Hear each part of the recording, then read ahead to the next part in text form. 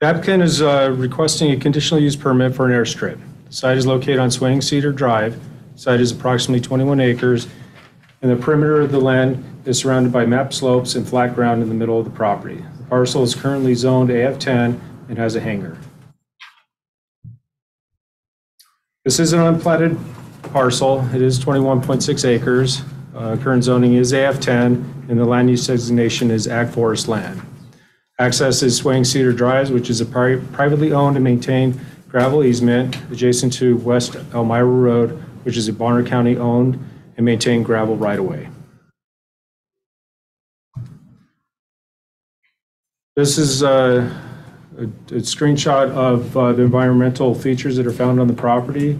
The area that you see in the red is slopes that are 30% or greater in grade, and the yellow represents 15 to 29%. So we can see that on the east side of the property as well as the west side in that flatter region right in the middle. It does not contain any mapped wetlands, and it does not contain any mapped bodies of water. It is in with special flood hazard zone X, which the chance of flooding is minimal. Services that are available for the property can be an individual well, septic system, fire protection is afforded through Northside Fire District, power can be provided through Vista Utilities, and is within Lake Pend Oreille School District number 84. So this is a look at Bonner County Revised Code 12-335, the public use table. And we see here in this column that airports and airstrips are conditionally allowed in Bonner County in the Ag Forest District. In addition to meeting the design standards in Chapter 4, airports and airstrips are required to meet notes 1, 2, and 3. And we're going to cover that this afternoon. So note 1, all facilities shall be designed and located with full consideration of safety factors involved with such as use of proximity of residential and adjacent land uses, including a reduction of nuisance factors such as noise, smoke, and dust. The applicant has indicated that flight paths will be over public lands as to avoid any buildings in the area and reduce noise pollution.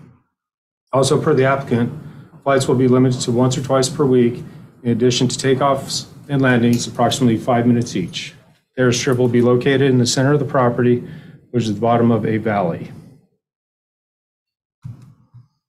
Number 2, airports shall be a minimum of 20 acres. The facility must be located at least 2,000 feet from any suburban district. Storage of flammable liquids, fuels, gases, or combustible materials shall meet all local, state, and federal codes. Parcel is 21.6 acres. The nearest suburban district is approximately 10 miles away. The applicant has not indicated that any combustible materials will be stored on site. The applicant will need to follow all local, state, and federal codes. Northside Fire District recommends fire flows, fire extinguishers, and spill contaminant that follow the 2018 International Fire Code. Excuse me. So note 3, where access to the site is by a road, the road shall be located within a recorded easement or public right-of-way and constructed to the appropriate standards set forth in Title II of this code or Appendix A of this title, except where the subject to terms of approval, special use permit, or by state or federal agency. The applicant's parcel is accessed within a recorded easement. However, the easement is not currently constructed to Appendix A private road standards. The applicant has requested a deviation from this standard as the airstrip is not anticipated to increase traffic on this easement due to the limited numbers of takeoffs and landings proposed. However, the Northside Fire District recommends that the easement shall be constructed to meet the 2018 International Fire Code Standards Appendix D and maintained year-round. I think it's noteworthy that the low-volume private road standard requires a width of 22 feet with a travel way of 20 feet. Bonner County does not have adopted fire codes, so that's why these are a recommendation from Northside Fire District. They did submit a comment, which is in your binder this afternoon. These are the following agencies that were routed for comment: Idaho Department of Water Resources, Bonner County Road and Bridge Department, Panhandle Health District, FAA, Helena Airport's District Office, Northside Fire District, and Idaho Department of Fish and Game all submitted either recommendations or comments on this file. Bonner County Airports replied with no comment. All other agencies did not respond. Upon the comments that were received, we received several letters on this. I took out some of the overlying concerns that were there. The entire file includes those letters, so I'm just going to briefly go over some concerns. So damage to neighboring properties, land and structures, wildfire or structure fires, stress to animals, whether that's wildlife or livestock, loss of recreational enjoyment, privacy issues, concerns over noise, dust, and property values were the overlying themes of those letters. We received a few letters and that recognize that this is a conditional use permit, so it's allowed. That's a use that's allowed in Bonner County with conditions. Some conditions that were recommended that be adopted was limited the number of takeoffs and landings, the days and hours of the flights, that additional insurance coverage be provided for the property, and a water tank be on site. The findings of facts have not changed since the time the staff report was prepared, nor have the conclusions of law. These are the conditions of approval as set forth in the staff report. Staff finds that this proposal is consistent with Bonner County Revised Code 12-335. That concludes my presentation. I can take any questions. Okay. Thank you. Okay, at this time, the applicant can make their presentation. They may be online. I think they had a rep that was showing up, but I don't see anybody moving, so I'm going to assume the rep's not here. Yep. Okay. If you could please just state your name for the record. Okay, lass mich mal machen. Du weißt, dass das ein totales Chaos wird, gell? Okay.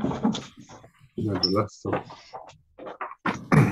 Muss ich jetzt was sagen, oder? Ja, die hören dich schon, das brauchst du nicht. That's them. Brauch ich nicht, oder? Nee, es ist ähnlich. Okay, I'm online. Can you hear me loud and clear? Yes.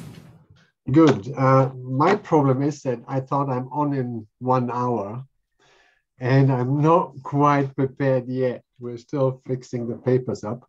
The reason for it being is that a cold got the better part of me and I'm really just recuperating. But what I want to say is that Wayne, can you speak up, please? Or talk into your microphone a little closer? I'll use the microphone. And I need my wife to help me here because I'm usually working on Macs, but See, my that's Mac better doesn't now. support what you're doing there. Is it better now? Can you hear me loud and clear now? We're having challenges hearing you. Okay. Dini, kannst du das mal so machen, dass das unten reingesteckt wird, weil das läuft nicht über meinen Nein, das ist gerade schön. Hang-on. Die Lautstärke war eigentlich gut. Ja. Ähm, Und hier über mein Mikro. Hier schlag's mal auf.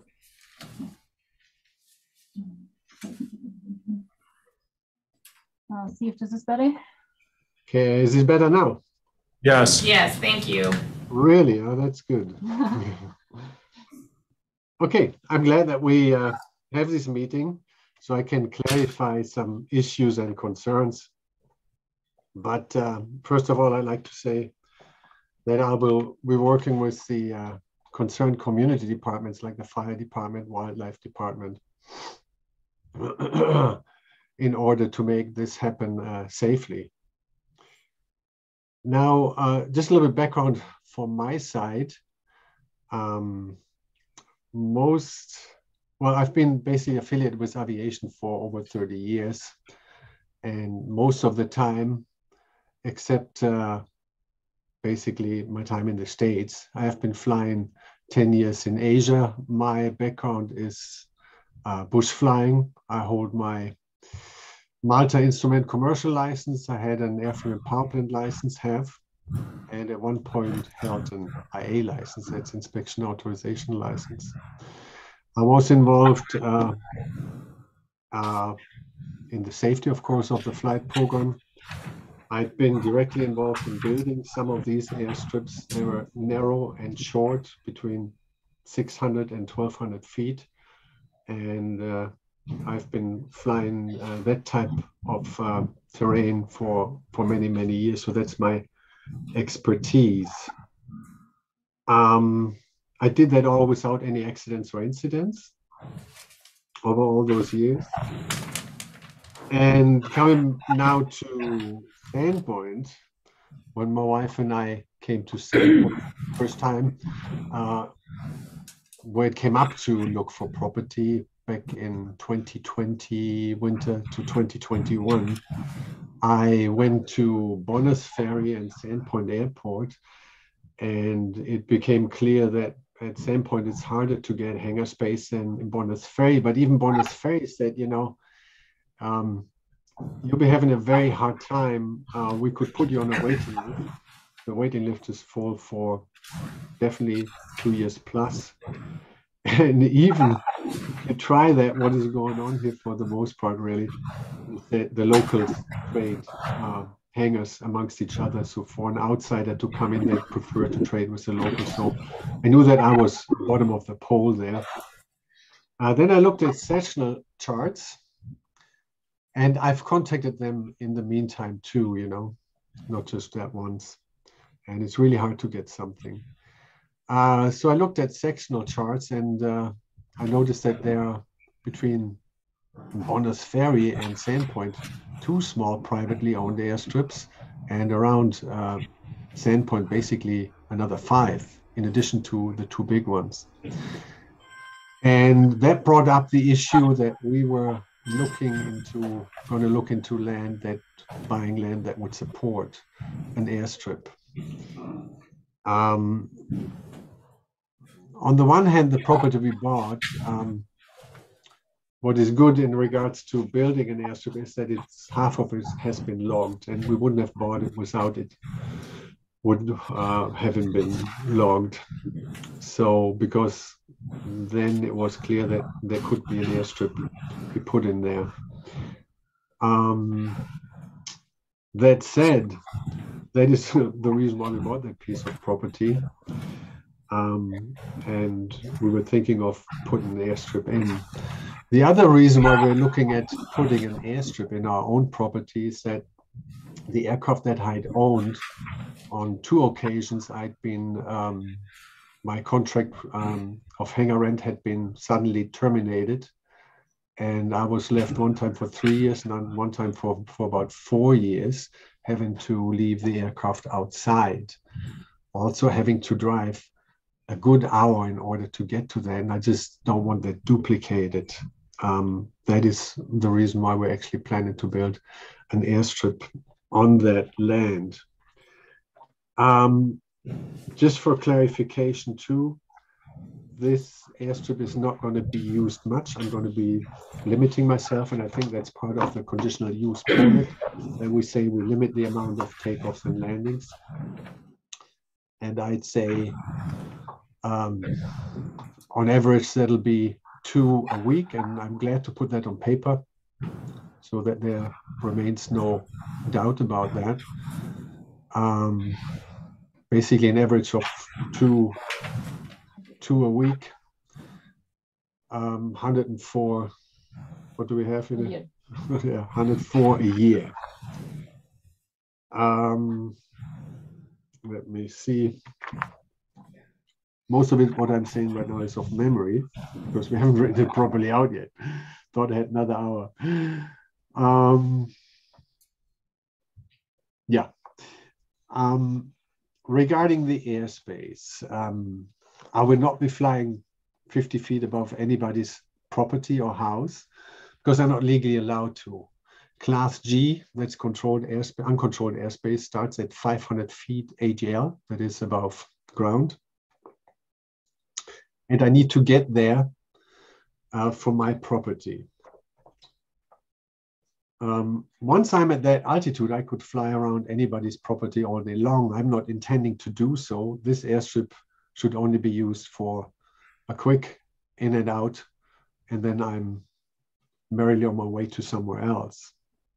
So it's not going to be frequented very much. It's not going to be used as a hub, and it's not going to be frequented all the time. I'm involved in a flight program in Mexico right now. So about 3 to 6 months out of the year, I'll be flying in Mexico. And the airstrip is not going to be used as much as you would think. And even if I come back, I wouldn't just jump in and say, oh, now we've got the rest of the half year to catch up here. That's not the case. I've been flying too long and I don't need to fly that many times every week. So what I needed to do is to secure overfly rights at a lesser altitude than 500 AJL, and I did that with my neighbor to the east, Jeremy Middleton, and he cleared me to fly through his airspace. So I'll be doing that. Let's see what we've got here. Yeah, I could maybe show you, I'm not going by script here, but there were questions about the traffic pattern. If you could pull that up for me, Dini. Can we share something here? Can we share a screen? Can we share a screen? Is that possible? Let us check 1 second, please. Okay, cool. Make him a co-host. Make them a panelist first then, right? Right. I don't know. You can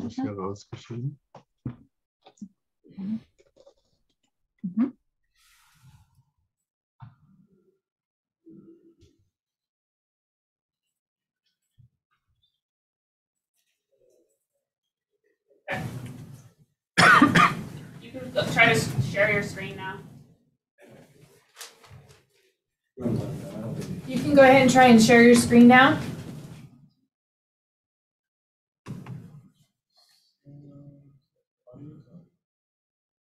They're muted on there.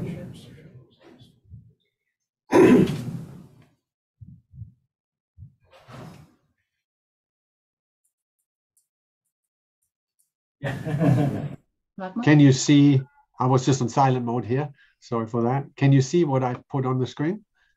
No. Oh, you cannot. Okay.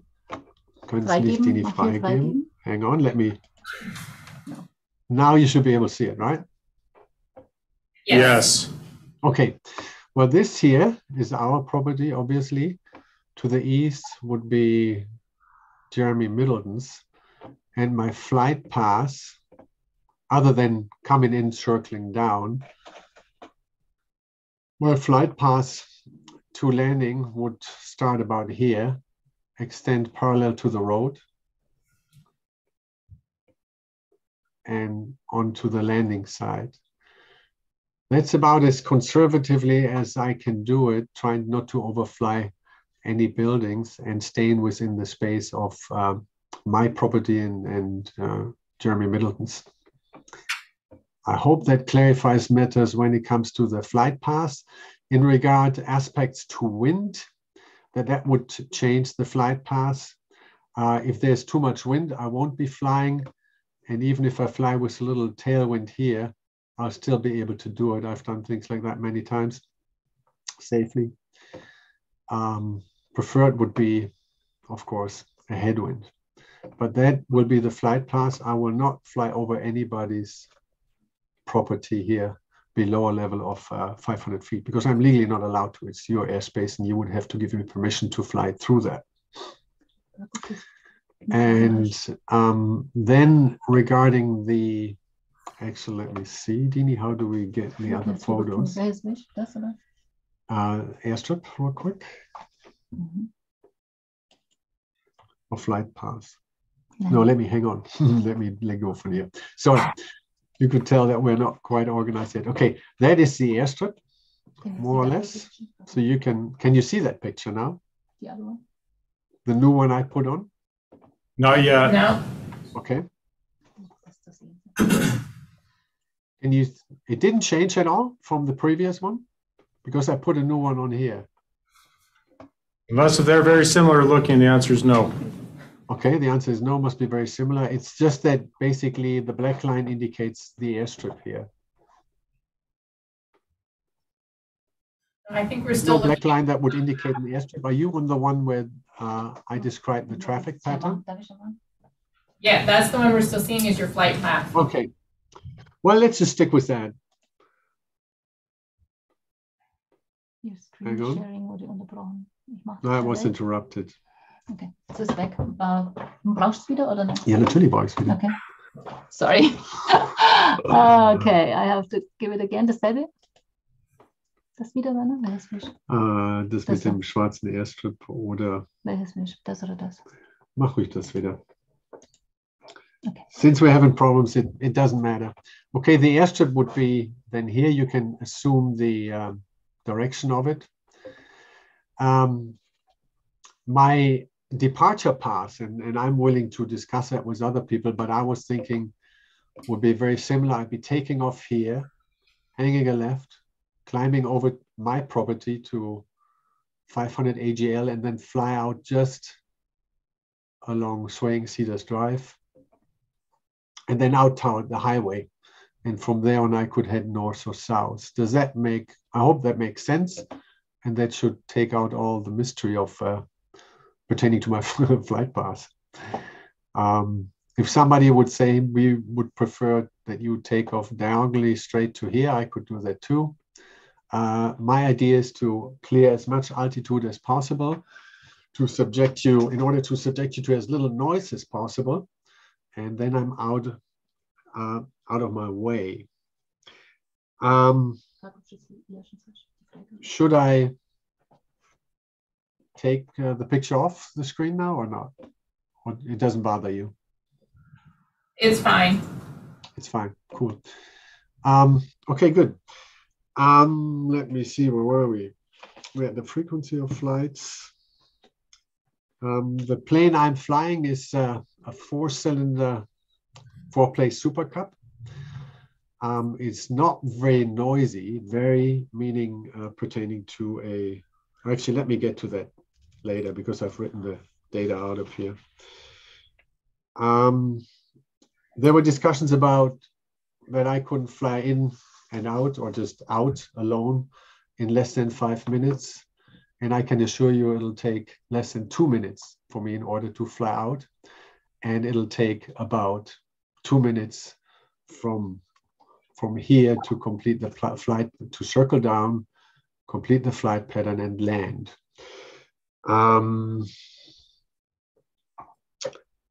My aircraft is able to land in less than 50 meters. That would be what, 100 times 3.3, 660, 300 some feet or so. It'll take off in about 6 seconds. And it's a high performer when it comes to climb performance as well. So definitely I can be out and in under 5 minutes, and then I'm out of your hair and on my way. So point being is that the noise generated will last less than 5 minutes, actually less than 2 minutes, because then I'm on my way out to the highway. So it's very limited, the time exposure there.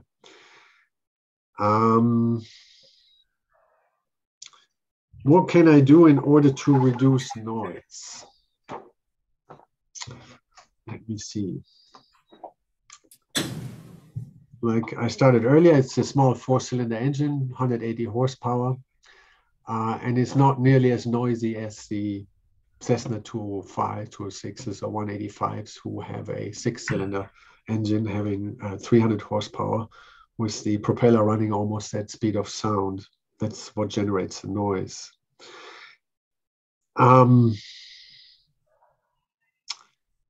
What can I do further to reduce the noise on the ground is basically that I will push the plane in and out of the hangar instead of just turning the engine on.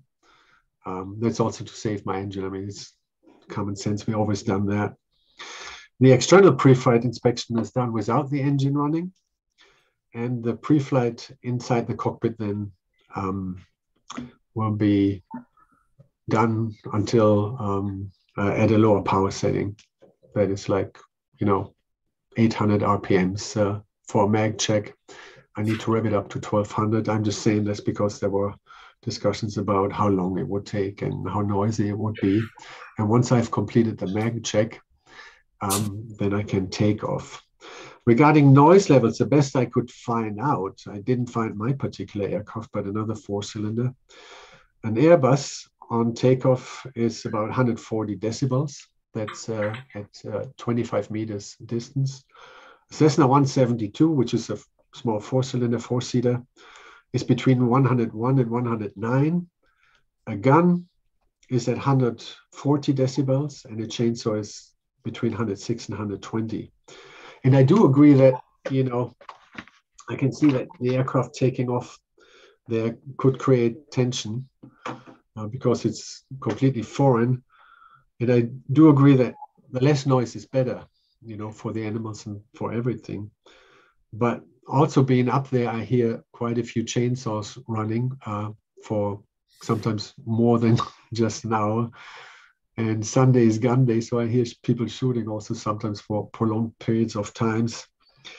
And the only thing I can say to that is that I'm only going to be in your hair for a few minutes per takeoff and landing, and then I'm going to be out of there. And I can see how this would drive out the wildlife on really exorbitant levels or so that would damage that. I also see deer running around in Sandpoint itself, crossing roads and so on. But I'm no expert in this. It's just a side remark for me. Regarding fire hazard, which is really important to me. Well, let me start saying there was a comment that bush planes are unsafe. Now, my plane is overhauled. It has a newly overhauled engine, a new propeller, and new landing gear and all that kind of stuff. But it is true that bush planes generate noise, especially since it's become popular to fly bush planes. The problem is that lots of people with no experience come in and then they ground loop the aircraft because it's a tail dragger. The other ones, Alaska, the guys flying there, I've got a good friend, he flies there. They really many times just exceed the limits, and that's the reason why they fly into IMC, into the clouds and so on, and they crash and so on. Like I said, I never had an incident or an accident so far, and I've been flying during typhoon season for many, many years as well. But what is really important to me is fire precautions. So I definitely will be working with the fire department. The entire runway width will be cleared of combustible material. And there will be fire extinguishers, well, one in the aircraft and then also in the hangar. There will be no flammable material in the hangar. There will be no fueling at our property.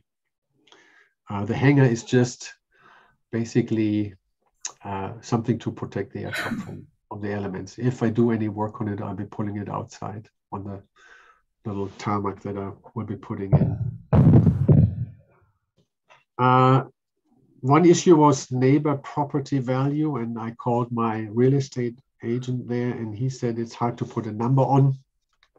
You can't just say it's massively decreasing. He says right now we are over peak anyways when it comes to selling your property. So I can't really say anything to that. And if it does, then I'm sorry about that. It was never my intention, And when we bought the property, there were no houses planned in addition to what was there, as far as I knew.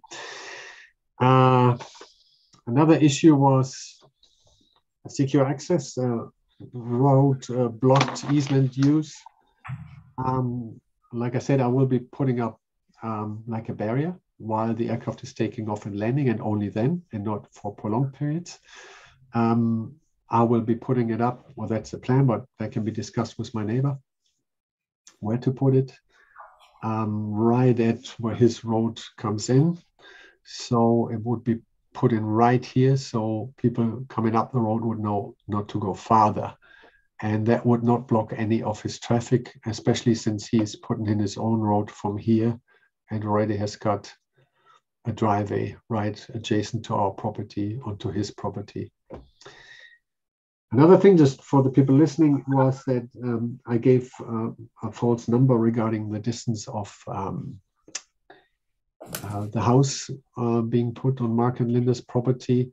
I did not know. When I was talking to them, I informed everybody last year, about in October, that I'm going to be building an airstrip there. And I didn't hear anything until just a few weeks ago. So I figured everything was sort of okay. I did not have his numbers. I asked my son. He said he'll be putting it at the far end of his property, right about here. So I could only guesstimate that it would be about 600 feet. That was not to make me look better or make my intentions to look better. I hope I've been pretty straightforward. It was not according to plan as nicely laid out, but I hope it makes sense to the people listening and also to you. And with that, I'd say, let me see. That's all.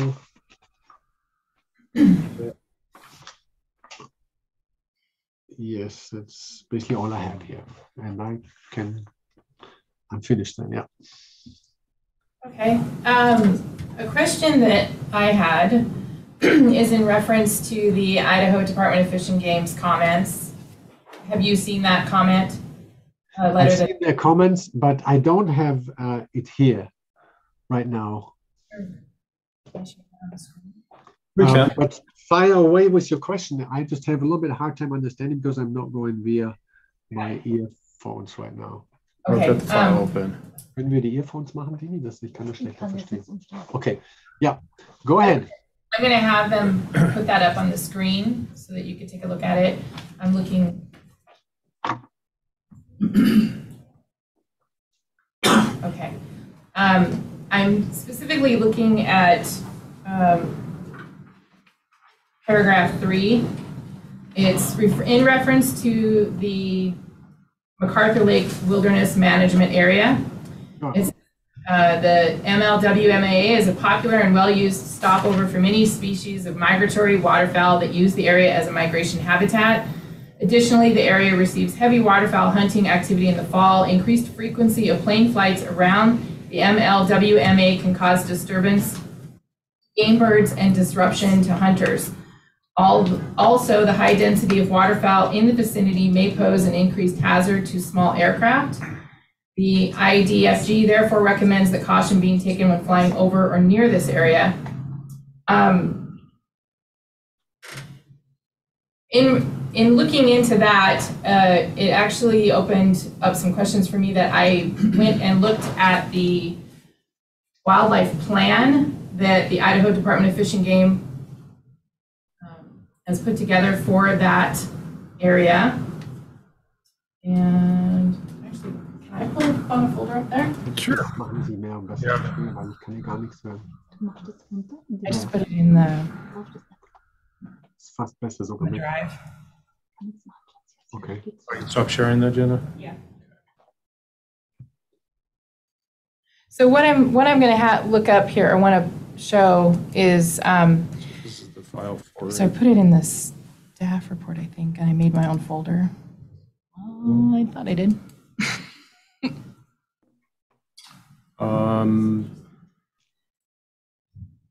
Go about it this way. Oh yeah, there you go.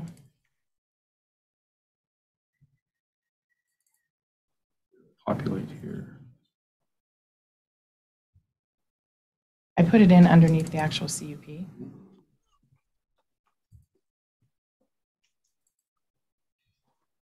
I think you're in the wrong year. Nope, you'd think so. I like to live in the Oh, there. past for a few minutes or a couple hours in my afternoons. So you think you put in Yeah, staff I've made a reports? folder under that. Nope. No. Okay, So- well, I will talk my way through it. Dang. Do you want to use this, Jackie? You can. Oh, that's okay. I have it right here. I'm pulling it up on my own. Was ausgedruckt haben will. She's probably on her drive. Yeah, well, I'm on whatever you guys have me set up here. Anyway, Jenna knows where she set you up. sorry, it was like 2 in the morning when I started. So there's a few, Jackie. Which one do you want? The one that says 3,000 ducks. That's page 14 of that plan. It says that this wilderness management area provides habitats necessary for dabbling and diving ducks, and a variety of shorebirds. Migrating waterfowl are abundant during spring and fall migration until the lake freezes over. Up to 3,000 migratory ducks visit this area each spring and fall, and then it goes on to list what they are. And there's a cover picture, or Jenna, there's an influence. It says MacArthur Lake area of influence with subject property. Can you open that one? Okay, this is the one I wanted to show you. So in the red border is the actual management area. Your property is the blue. The brown is what the Department of Fish and Game refers to as an area of influence. And they, including that 3,000 bird, or just the ducks, that's just ducks, there's other birds as well. They refer to that as their area of influence, and they include that in the east and west boundaries of the Upper Deep Creek watershed, includes the foothills of the Selkirk Mountains in the west, the foothills of the Cabinet Mountains to the east. MacArthur Lake area is the narrowest distance between the two mountain ranges and has been identified as an important linkage corridor for many high elevation wildlife species, including special status species, fisher, grizzly, lynx, and North American wolverine. They say that this is crucial that we actively participate in habitat conservation efforts within this landscape, and they were referring to area. My question is it flying in and out, first of all, how would you handle, for instance, a bird strike? Yeah, in all my years and flying in the tropics where there's a ton of birds, I never had one. But that doesn't happen. So if it did happen, what is your emergency plan for that? If it did happen, the slower you fly, the better. Then the bird wouldn't be able to penetrate your windshield. That's one thing. My plane only flies about 100 miles per hour, so that's not very fast. But even at that speed, I don't know what would happen. You just try to remain as calm as possible, like in any emergency that you would have, and do what is sensible. Whether that is to return to the airstrip and land, or not, I couldn't say. It really, because those emergencies are very, very different. What I would suggest is that they'd be usually flying fairly low, and trying to eliminate that. What I could do, seeing now the extent of it, I could just fly out here, and I'll be gaining altitude to about anything between 1,500 and 3,500 feet. And I would just, like I said, fly along the corridor to the north if I'm, heading north. There's, other than that, I can't really say as much. You try to maintain visibility, you try to maintain control of the airport, and a bird strike usually doesn't mean that you have an engine out. What I think it could mean is that a bird could shoot through your window and then potentially even harm you. I couldn't even say how quick it would happen. It would have to happen pretty quick. So when you were, actually, can you bring up, Jenna, I have a site plan with property lines. And then you have to scroll down. So I kind of do an overlay with your runway to show the direction you were coming out, so you can see that. And, oh, sorry, that was probably not really the one I wanted. Oh. Let's go with the surrounding property. It should be at the top. Oh, yeah. Okay. So you can see off to the east there, that's the beginnings, that big open area, that's the beginnings of the MacArthur Lake area. Pardon me? Yeah. The wildlife management area. So this is a picture I did highlighting your guys' property and in relation to the private property around it, the Forest Service to the west, and then wildlife management to the east. When you talk about leaving your property and flying out, you saw the area of influence that the Fish and Game is concerned about or considers for that wildlife management area. How do you intend to not be a disruptive element to that wildlife management area? As little as possible. My plan initially was to fly out straight from Swaying Cedars, but since you just showed me the chart, what I would do is I would cut across to the West Elmira Road and stay over there while gaining altitude until I reach the highway. And then I would just follow the highway or slightly to the right of it. So you would still need to get airspace rights to do that? No, everything above in that area and to a far extent is Class G, and that the minimum levels there are 500 feet AGL. It's not controlled airspace in any way. It's just uncontrolled airspace. But knowing that is good, and we can try to avoid it and fly around it,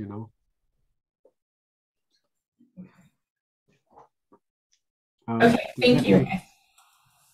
I think that was the questions I had. Okay. All right. So I'm going to read the rules of testimony at this time. Okay. If you wish to testify, you will need to please state your name for the record. Public testimony is limited to 3 minutes per person. You may give your 3 minutes to another person so they have up to 6 minutes to speak. No one will be allowed more than 6 minutes. Public comments are limited to the specifics of this application. If you agree with another speaker, please just acknowledge agreement. No need to repeat the information again. Any personal or derogatory comments about another person or their position will not be allowed. Clapping, cheering, or booing will not be allowed either. So at this time, is there anyone who has a written statement they would like to enter into record that hasn't already? We did have one individual that wanted to represent a number of people. If he's requesting more than 6 minutes, it's up to you to make that decision. If possible, and you do have some written statements from 2 people who I think are on by Zoom as well. So does that kind of encompass the 14 stock letters that we got? No. That's a different group? I'm not sure about the stock letters. I'm sure I've seen all of those, who they're from. I can list when my time comes. I can tell you who I've got. Thank you. I'll try to keep it under 10 minutes.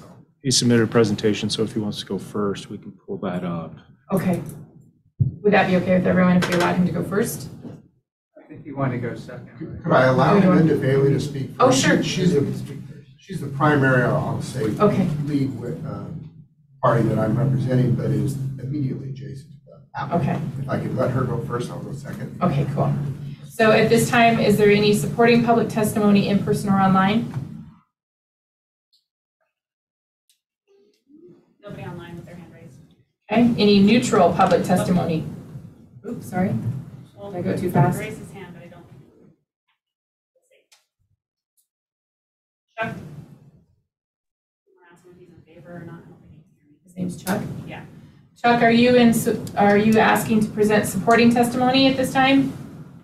No, I'm sorry. I misunderstood your announcement. Okay, so right at the moment, I'm looking for anyone that wants to provide supporting testimony or neutral testimony in person or online. Okay. Then I'm calling for opposing testimony in person or online. And if everyone's okay, we will allow Linda to go first. And please state your name for the record. Thank you. I'm Linda Bailey. My father, Dick Tucker, owned the 70-acre parcel that includes the property we are discussing today. He owned that for many years. He loved this land and peace and quiet, and especially loved that wildlife used it as a corridor. He chose to divide it into 3 20-plus acre lots instead of 10-acre lots to keep that rural feel and to protect the wildlife and also the lifestyle of the neighborhood. He put in the existing easement and road and gave my sister and I each 20-plus acre piece as our inheritance. Unfortunately, my sister had to sell hers. I love my property and couldn't wait to retire and build my dream home on it. Now I'm finally getting that chance. I own the two properties adjacent to the proposed airstrip property, one directly south and one southeast. The property southeast was not mentioned on the application and is the most affected. It's directly below and at the end of the airstrip. I'm wanting to sell this piece of property, but there is a very real potential of the value going down with an airstrip located directly above it. The airstrip also impacts my personal property as my home site is approximately 425 feet from the airstrip. I think all of us were attracted to and moved to this neighborhood because it was quiet and peaceful. We love the variety of wildlife and the lifestyle we can enjoy. I am very concerned about the impact of the airstrip will have on the wildlife corridor. I was born and raised in the area and lived in this neighborhood for about 25 years. Moose, elk, bears, both grizzly and black, cougars, coyotes, bobcats, deer, wolves, etc. have all used this area. We are extremely close to the Idaho Fish and Game MacArthur Lake Wildlife Management Area, which migratory birds use along with the big game animals previously mentioned. A real concern is that these animals and birds will be on that airstrip or in the air, and the plane will either land on them or will buzz them and cause them to run and fly. The noise of a plane taking off and landing will cause these animals and birds to leave their natural habitat and be stressed. We need to do all we can to protect the natural resources and wildlife. The proposed airstrip would be both a hazard and danger to the wildlife. On the staff report, section 2.6, natural resources, it said the goal for Bonner County is Bonner County places a high value on its natural resources and amenities and desires to protect those features that make the county a unique place to live, work, and play. The county recognizes that natural resources such as pure water, clean air, and diverse wildlife are important to preserve, and once lost, they may never be recovered. Bonner County will strive to manage the natural resources to attain the greatest long-term public benefit. Wildfires are also a large concern as the property is next to the U.S. Forest Service. There is a lot of beetle kill and many dead trees, and with it being seasonally dry, it makes very high risk for fire. A grass airstrip combined with hot engine, fuels, fumes, etc. is a lethal combination for fire danger in our neighborhood. It will take more than Northside Fire District to fight a fire in this location. Comments on the staff report indicate the runway is in a valley in the middle of the Grotendijk property, surrounded by trees. That is incorrect. The runway is on the south end of their property on a plateau overlooking the valley and not surrounded by trees. There is a loss of privacy and peace as the airstrip and plane are not contained to the applicant's personal property and adversely affecting all neighboring properties. Does anyone want to give her an additional 3 minutes? I will. You're part of mine. Mine's going to be. What's your name? Robert. All properties will be affected by low-flying aircraft noise, dust, and safety issues for our homes and livestock. There's no benefit to any neighbors in having an aircraft fly over their properties and homes and disturbing the wildlife. I'm asking you to please oppose this conditional use permit. Sorry, Robert, you have 15 seconds. Okay, thank you, Linda. Next. Brent Featherston Law Firm, 113 South You're 2nd welcome to Avenue. come up here for your presentation if you'd like. Oh, okay. Would you like me to do that? I may be referring to the exhibits. You should have a packet of about 12 exhibits. Yes. And I think for the record that Mark Voigt has signed up. This is Linda Bailey, who just spoke's partner. And I believe he will yield his minutes to me, as well as I'm here for the Gaddises, Mr. and Mrs. Gaddis to my left. I think they have agreed to yield their minutes as well. So I hope to be well within that time frame with my own time and those three. You're welcome. So you want to step on that side? You can use here to scroll or us to the mouse if you'd like. Okay. So on behalf of the Ms. Bailey and Mr. Voigt, the Houstons are also here. The Sheldons are online. Mr. Hobday, the Gaddis, as I mentioned, Mr. and Mrs. Gaddis, and Mr. Hill, all of whom are here. I'm here to speak to a couple of things. I think you have already touched on at least one of the two agency comments that you've received, that being from the Fish and Wildlife comment. There's also a pretty significant comment from Northside Fire, which I will touch on. But I'm here to also to start out by talking about the actual easement rights that are implicated. As Ms. Bailey indicated, there is an easement through the property that is seen both in the maps that you've seen. Here on the screen is the first of the area maps that I provided to you that shows the red highlighted area is the applicant's property. The white line is, in fact, the easement going through there. I have included in the exhibit packet the deeds that Ms. Bailey commented on, which were gift deeds or inheritance deeds from her parents, Mr. Tucker and Mrs. Tucker, about 6 years ago. The red highlighted property, the applicant's property, was initially conveyed to Lori Kyle, which is her sister, Linda's sister, who then conveyed to Fouch, who conveyed to Grotendijk. The conveyance to her sister, Lori Kyle, was subject to a 60-foot wide easement. That easement is, in fact, the easement you see portrayed in white in the first map. I've also taken the liberty of showing what I hope is visible to you, which is a clip from the, this needs to be turned around, I guess, but this is from the county's map. This is the topo. Yeah, that would be much bigger. You can zoom in. That would If you need be- to rotate, you can press that and Yeah, rotate it. let's do that. I'm going to spin this exhibit so that it makes some sense, I hope. I think this is probably the most telling exhibit for you. This is a topographical map. It shows the Grotendijk property as labeled, Ms. Bailey's 2 parcels to the south and southeast, the Gaddis parcels to the east, the Houston parcel. I did not label Mr. Hobday's property, but I am highlighting it with my cursor to the right. There are a number of properties that are within this. I think what this photo goes to show most, or this aerial shows most tellingly, is the topographical features. It's just simply impossible for this airstrip, if permitted, for approach and takeoff to do anything but go over the Bailey property. This is significant because that means it goes over her easement. The applicants, and let me get to that photo, which is on screen now. The applicant's application in the narrative, page 3 of 6, states that they will minimize takeoffs and landings and use a flight plan over forested areas instead of buildings. I'll come back to that in a moment at the end if I have time. Whenever possible, overfly own property and additional secure access to the airport with a visible barrier across the 2 access roads when in use. I think Mr. Grotendijk spoke to that in his presentation, that he was intending to barricade my client's easement. I'm here to speak to you why that's not permissible.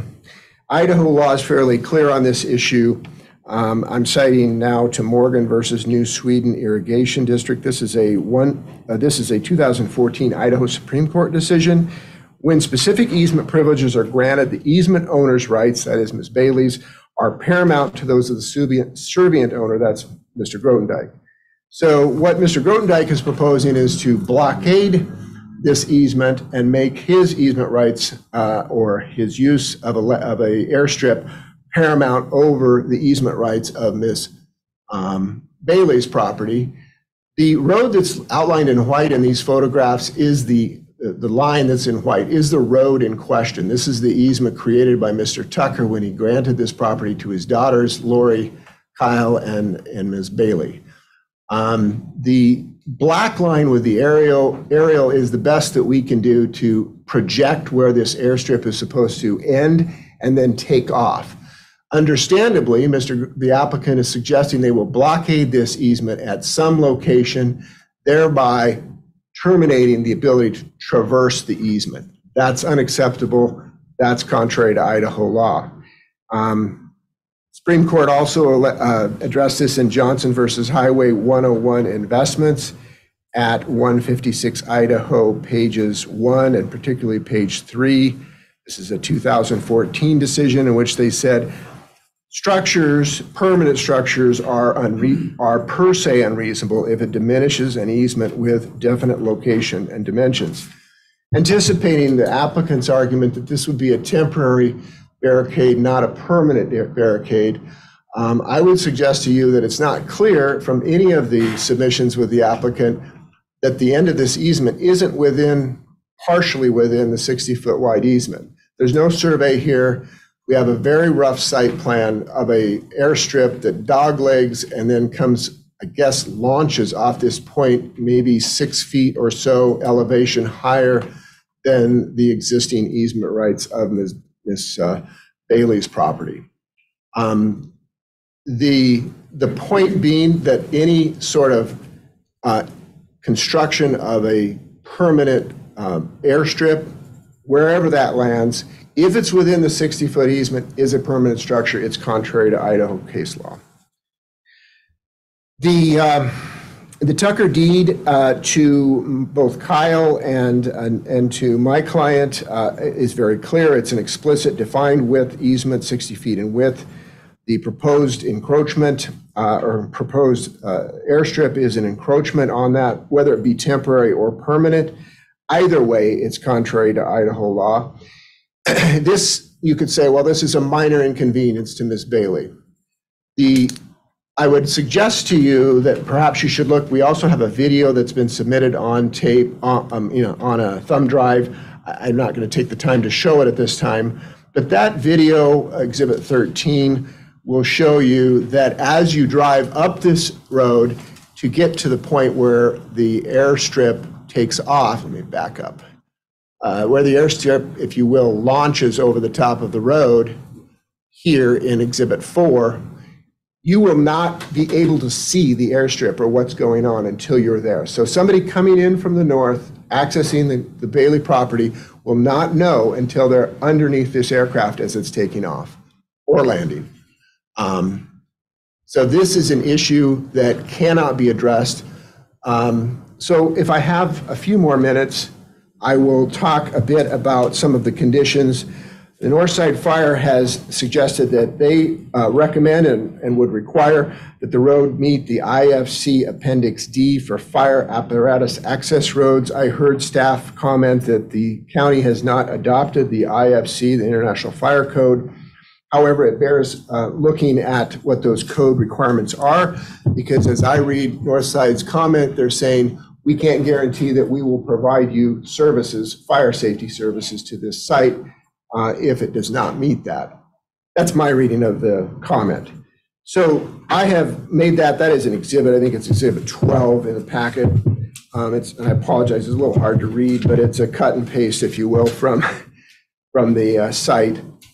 The highlights of that, or lowlights, if you will, is that the fire apparatus access road has to have such a surface that is capable of supporting 75,000 pound equipment or fire apparatus.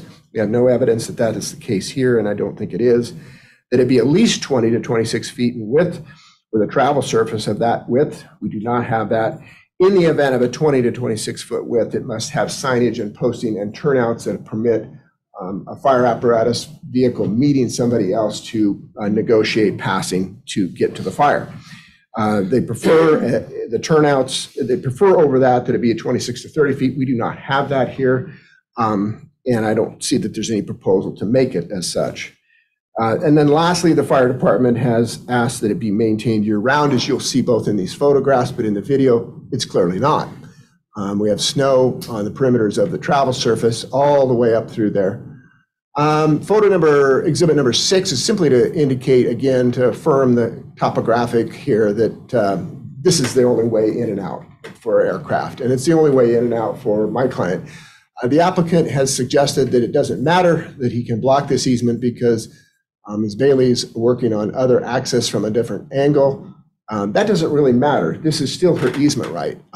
That is, as an aside, doesn't really matter. However, as a practical matter and as a factual matter, my understanding is any other access out of the property on another road would be secondary and definitely inferior to this road, which is her primary. This, if you will, is the approach road on Swain Cedars before it heads up the hill. You can see at the back of the photo, this is exhibit number 8. A muddy track. This is what you're asking. Should there be an event, a safety event, this is what you're asking your Northside Fire to respond on. I heard several conditions, and I can't see my clock, so I don't know how much time I have.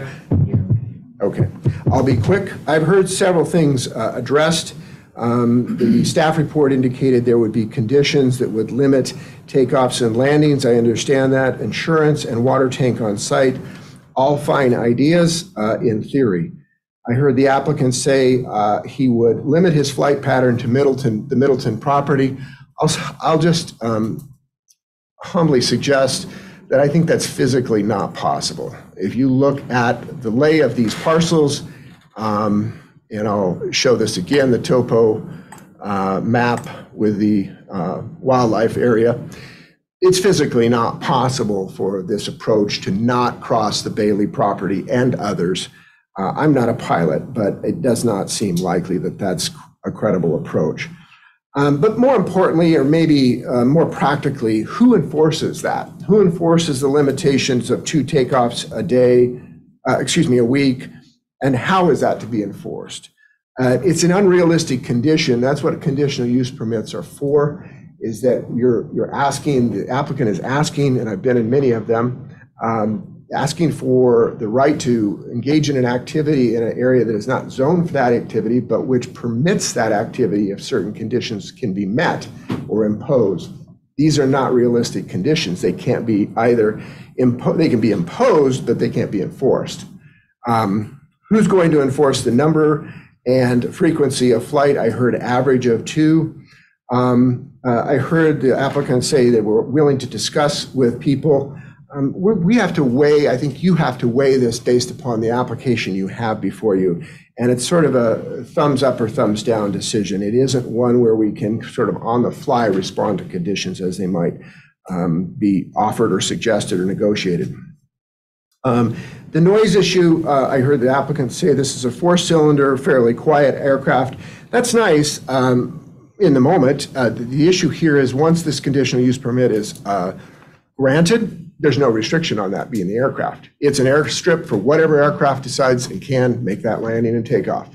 And so that can be the noisiest, it can be the most unsafe. So you have a trifecta of issues here. You have safety issues, you have fire access, and then lastly, and you as hearing officer, you already alluded to this, you have this wildlife management area, which is portrayed on the exhibit I've got on screen right now from the topographical map. With that, I think Mr. Sheldon has some comments specific to aviation. One of my clients in this, but I'll stand for any questions you might have, but I think that's my time. You're really thorough. Thank you. Thank you. Appreciate that. Okay. Next. Anyone else? Okay. Please just state your name at the microphone, please, for the record. Thank you. I'm Tom Wheeler. I know all you guys about. Okay, he's talking so many flights, what is it, 2 a week? So it's gonna be 100 and something a year. Okay, then it's flying back in. So it's 200 and something times that plane's gonna be coming in and out. And at the MacArthur, I hunt at MacArthur and most of the guys here do. The grass is so thick in there, like this, dry grass.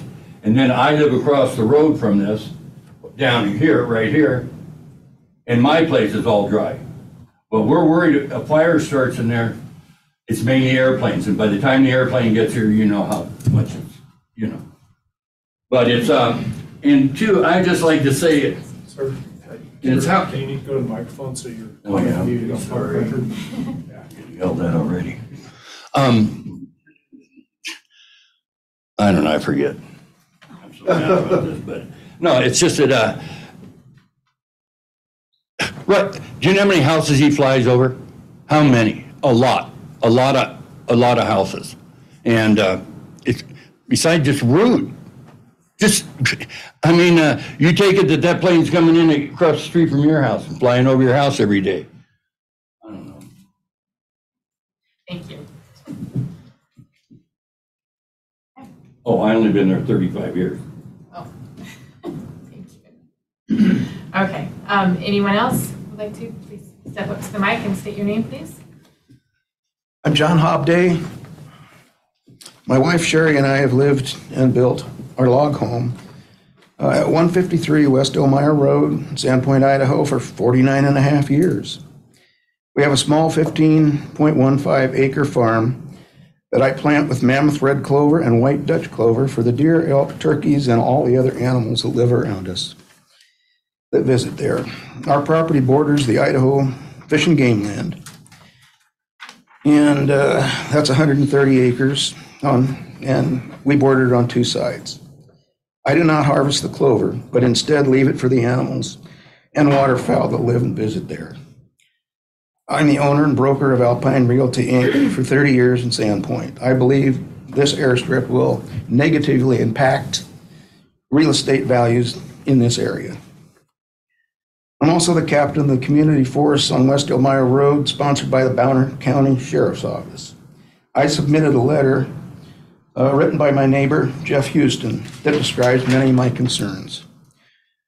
There are small airports in Sandpoint and Bonners Ferry, Idaho, 15 or 16 miles in either direction from this proposed airstrip. We are adamantly opposed to this proposed airstrip. The Fish and Game 130 acres is a major wildlife corridor for all the animals that have been mentioned before, ducks and geese, grouse, yada, yada, yada. The Gattises and us have log cabins. Part of my log cabin is built from the Sundance fire logs. They're irreplaceable. One of their cabins is built from the Sundance fire logs. You can't get them anymore. What kind of plane is this, I would like to know. Thank you.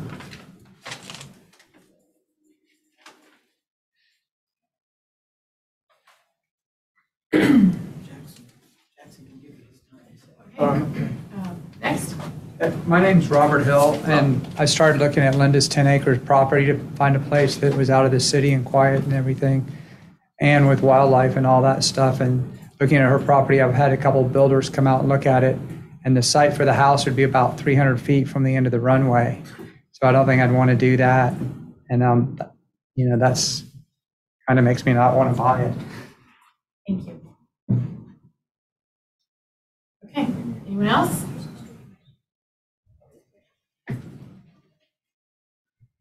And also, if I could, my wife said she'd like to give me her time just in case this reads. Yes, it's for the recording. It's not to amplify the room. So first of all, I really appreciate Grodendijk. Is that okay? I took a shot. I really appreciate your situation and what you're going through. I just know that you're trying to follow your dreams, it sounds like, and our dream is to live here. We love it here.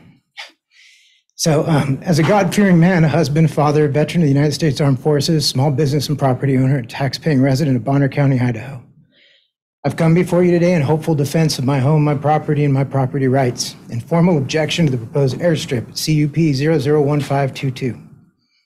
Sorry, we're really happy here. As a resident of the affected properties located within the 1 mile radius of the site location, I am adamantly opposed to this permit being approved for many reasons, including but not limited to this airstrip would adversely impact the integrity of our neighborhood. Besides being above our properties, our homes, buildings, driveways, livestock, and crops, the flight path would be above our privately owned roads used daily by our county school buses. The site and flight paths are surrounded by affected property owners. The site and flight paths are less than a mile from our Idaho Fish and Game Protected Wildlife Lands. The site and flight paths are surrounded by federally protected wetlands that run through and border our entire neighborhood. The site and flight paths are permanently obstructed by our neighborhood's power lines, old-growth forest, and White Mountains' steep faces. The site and flight paths are periodically obstructed by a variety of migrating birds, flying birds, geese, and ducks. This airstrip would enable the introduction of a wide variety of problems, risk factors, damages, and short-term consequences for the adjoining landowners, all neighborhood properties, and our future generations.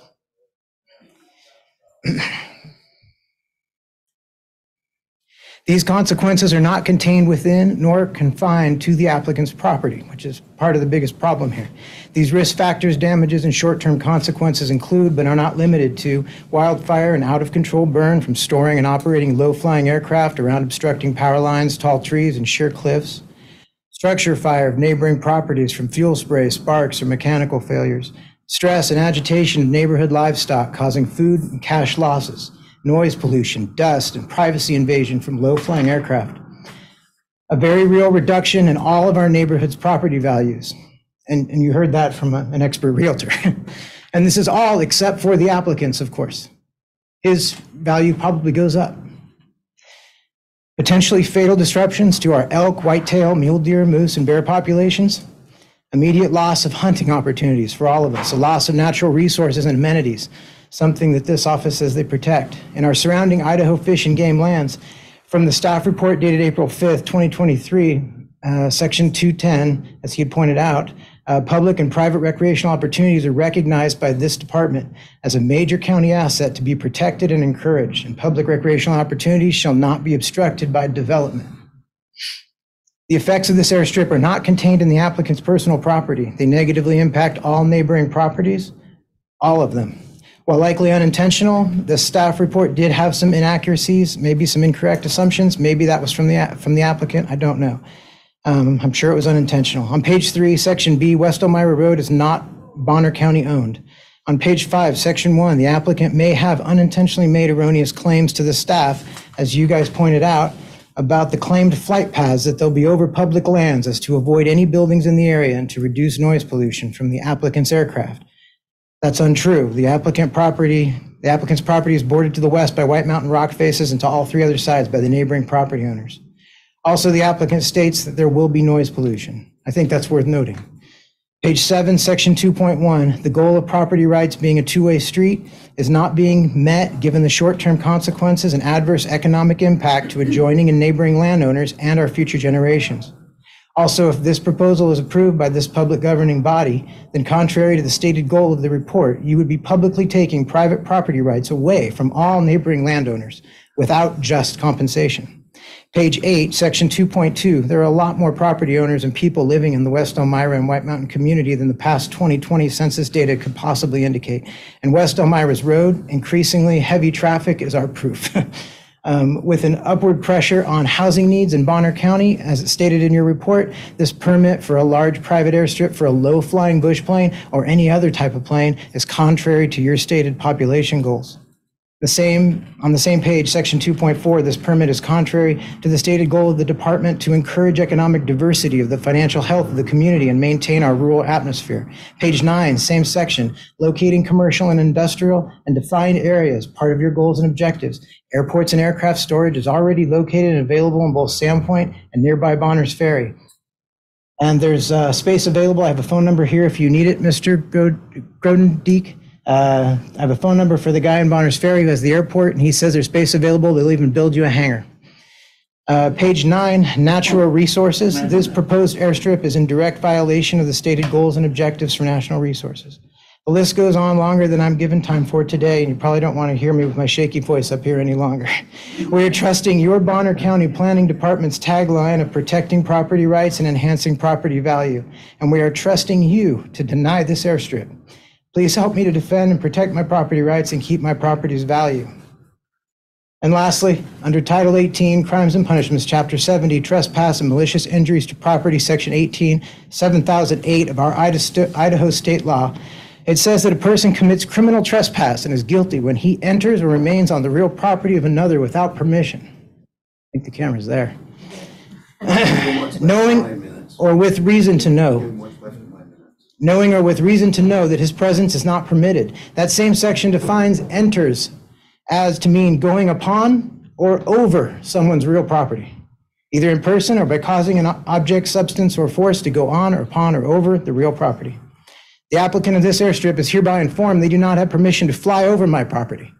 I give no drone, no bush plane, any other low-flying plane, no public, no government aircraft permission to fly through or over my property at any time. Doing so will be considered criminal trespass. Thank you. Thank you. Okay, is there anyone else that would like to comment? If we're done in the room, we've got online. Okay, go ahead online. If you could please state your name first, though, for the record. My name's Chuck Sheldon. Can you hear me okay? Yes, thank you. Okay, I oppose this application because it proposes a possibly dangerous configuration, airstrip configuration that is, as far as I can tell, unprecedented. And that imposes, on, in my opinion, on all us neighbors and taxpayers, a major risk of brush or forest fires caused by a crash of an aircraft nearby. So in looking at the over 700 aircraft crashes in Idaho over the past 30 years, I see that there are 18 crashes in 18 years within 18 miles of Elmira. That's about one a year. And here's why I think this airstrip will significantly increase that risk. It proposes a severely curved airstrip surrounded by forest with a surface that may be uncontrollably disrupted by gophers and ground squirrels, not to mention taller hazards like deer. The air hazards, since it was directly adjacent to steep mountains, would be exposed to updrafts and downdrafts, as well as waterfowl from nearby MacArthur Lake, plus requirements. So these are distractions. I have cited several factors that will serve as either distractions or outright hazards for both takeoff and landing at the proposed airstrip beyond the dozens of requirements pilots must meet in their standard before takeoff and before landing checklists. The pilot will not have control over some of these hazards and may be helpless to avoid them. So I ran this plan by a seasoned pilot of fixed-wing aircraft with over 2,000 hours of flight time. He stated that he was not aware of any runways for fixed-wing aircraft with this extreme curvature or anything close to it. He added that forcing a pilot of a fixed-wing aircraft to take off or land on a runway with this much curve is not in any piloting handbook or in any aircraft manufacturer's handbook. He also stated that a crash is likely to trigger a fire. Excuse me. So I have 3 questions. Could the requester have a currently certified FAA flight instructor recommend use of this specific curved runway as described for use by a fixed-wing aircraft? Question 2, could the requester provide a statement from an insurance company that insures pilots and aircraft that they would issue a policy for such operations? And 3, if the aircraft did crash and catch fire, what would contain the fire from reaching surrounding properties and forest and become out of control? I don't need the rest of my time. Thank you. Thank you. I just want to make sure Mr. and Mrs. Sheldon had written documents that I, because they were remote, I submitted those, make sure those are in the record. Thank you.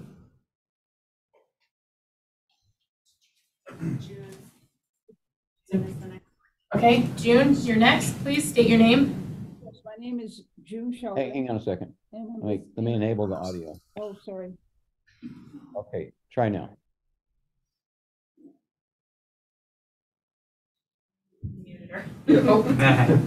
Okay, can you hear me now? Yes, we can.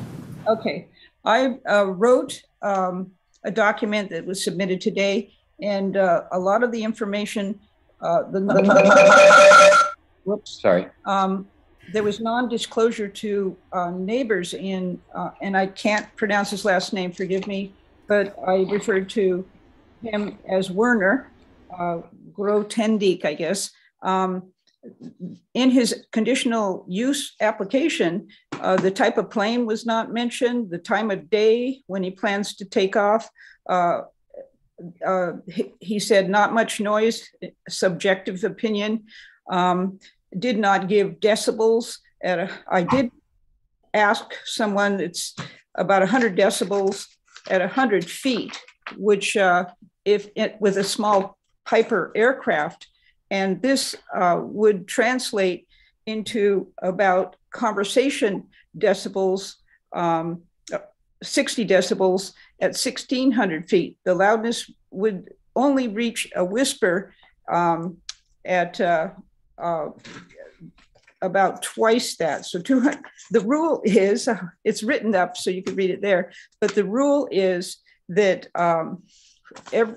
every 150 feet away from the noise source, there will be a 6 decibel decrease. And so I would like to see a scientist, actually take a decibel reader and test his plane for how much noise is coming out. The second topic, Werner's proposed airstrip is where wind currents come off the mountain directly, updrafts and downdrafts, and that could further make safety a problem. I talked to David Shuk of Sandpoint Airport, and he said that there are about 30 to 40 pilots in training that go up through Elmira from Sandpoint Airport to Boundary County Airport. And these are pilots that are not seasoned, but they're in training. They're pretty high, but nevertheless, it's training traffic. There are easement issues that were already addressed, but a significant thing from a conversation with Joseph Vieira is that they did not receive a FAA Form 74880-1 from Werner. And they need that to do air traffic evaluations. And if he passes the air traffic evaluations, because he claimed that he would not use the airstrip more than 3 days a week, the FAA can't, be subject to evaluate him and, get him to get a 14 CFR Part 157 form to fill out. And the FAA would guide the construction of this proposed airport if he had that. But neither of these things were done. So it would be good to have the FAA oversight this program because it's a brand new airport, not an old one. Am I out of time? Yeah, sorry. Okay. And I do have your comments here in front of me too. You're printed out. Good. Do you have my map that shows the number of crashes in Idaho since 1941? Yes, I do. 753 fatal crashes and 100-fold more in the north in Idaho, 100-fold more since 2000 than in 1941. Yeah, I do. Thank you very much for that information. Okay.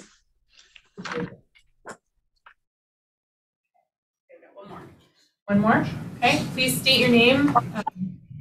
Hi, this is Jonna Plant, and I'm going to have a shaky voice. I didn't know I was going to speak today, but I can't keep my mouth shut. All these neighbors have purchased their main home. It's a huge investment. They knew there was not an airport there. And to have somebody purchase a piece of property and then want to put an airport and allow that person to get a conditional use permit is crazy. Part of the reasons I'm against this is not only for the neighbors, but the conditional use permit runs with the land. And you can have as many promises as you want, that it's a certain type airplane and it's all these, he's only going to fly at certain times and go a certain way. But this conditional use permit runs with the property unless it says that it goes with, that it's with this particular person. So I am totally against conditional use permits in Bonner County because the revised plan says conditional use permits, even if the house is sold or the property sold, that runway continues to go. And you may not have the same promises from somebody in the future. Also, I'm a pilot. I totally understand. I was confused a little bit, but in Sandpoint, you have to be 1,000 feet above people's houses in town when you're coming doing 500 feet is really low. And as a pilot, I can also confirm that it definitely disrupts wildlife. And also when you have a runway, I've had an emergency landing where I've actually had to land on a runway in this particular area when there's only a bunch of trees. People will see that runway, and if they have a situation, they will end up landing there. I've had to land on a private runway. Fortunately, it was there, but I'm obviously not for this, and I don't think we should have a runway when he should be able to fly and land and go elsewhere when all of the community there does not want it. So I support the neighbors. I'm sorry, I wasn't prepared. I accidentally came onto this, and but I'm strongly against it. Thank you. Thank you. Okay. Do we have anyone else? No one else online.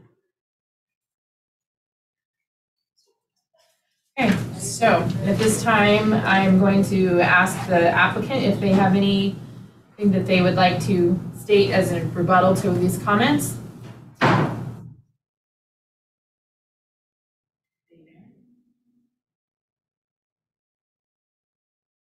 Still just muted.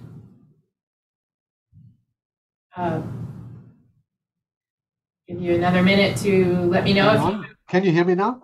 There you go. Can you hear me now? Yes. Okay. Yeah,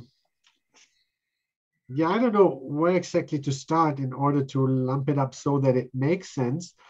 Let me start first with the question, what airplane? The plane is a PA-20, that's a Piper Pacer, but with PA-18, that's a Piper Super Cub wings. It's heavily modified. It's got vortex generators on the leading edge, a little bit behind the leading edge. It's got P-stall flaps. Those are special flaps that reduce the stall speed, so that the aircraft is able to fly about between, to be precise, 28 and 32 miles per hour. It's usually 28 to 30. That's what you get. Depends on the configuration. It also has leading edge slats, combined with ground adjustable Sensenich propeller. I don't know. You have to know a little bit about aircraft, but I hope that makes sense. The climb performance of that aircraft should exceed 1200. Carbon Cub has figures of a climb rate of 2000 feet per minute. Maybe we can exceed 1200. I don't know. I haven't flown a plane in that configuration there yet, not a Super Cub. I just want to make note that there is lots of other air traffic in the area, which I noticed too. So I figure I sort of blend in. Of course, I start slower at a lower altitude. Regarding the altitudes that the pilot lady just at the end mentioned, is that the general traffic pattern altitude is 1,000 feet that you fly like that. You would fly that in Sandpoint or any other place.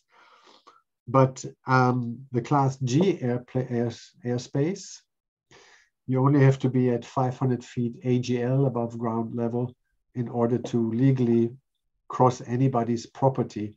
Now, like I said, I'm willing to gain more altitude as I fly out.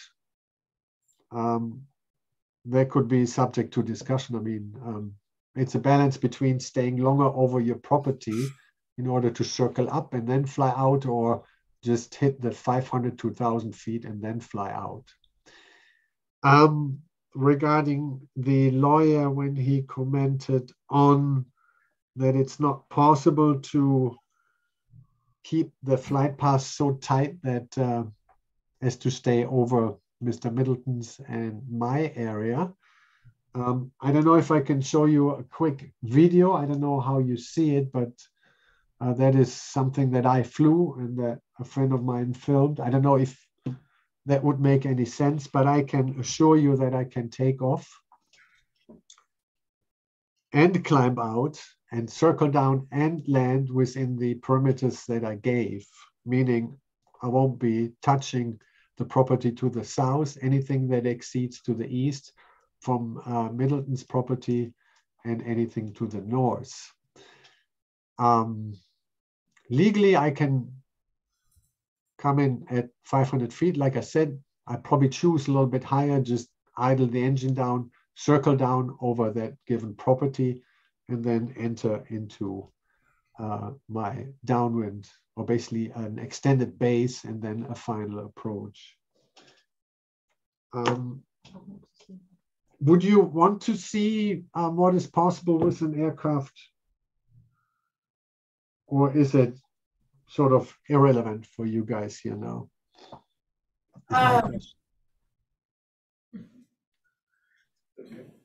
No.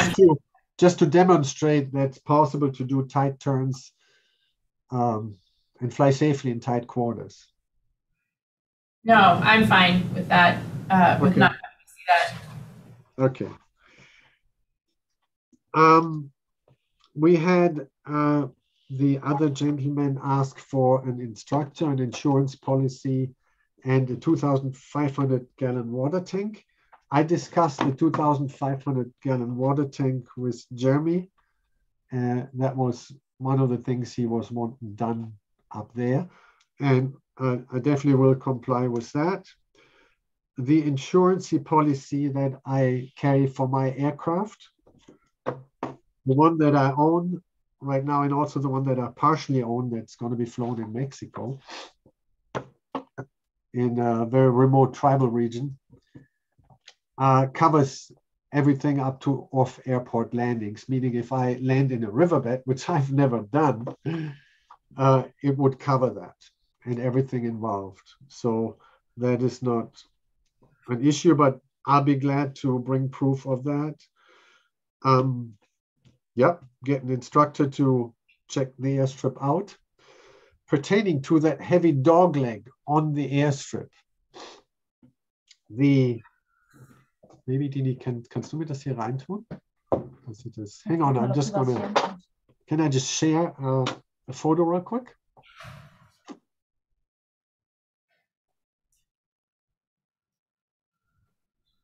Could I just share a photo real quick? Oh, sure, sorry, I thought. No problem. You're talking to yourself, I'm sorry.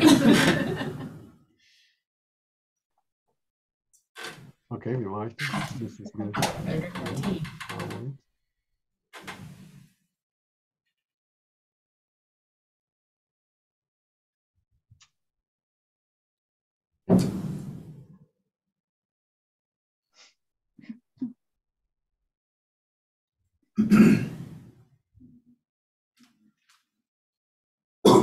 Was it possible to ask him a question? Yeah. Hang on. You closed the public comments, so you'd have to reopen it, and then he'd have to have time to rebut. Never mind. Thank you. I knew he'd answer quick. But I've already closed public comment, I'm sorry.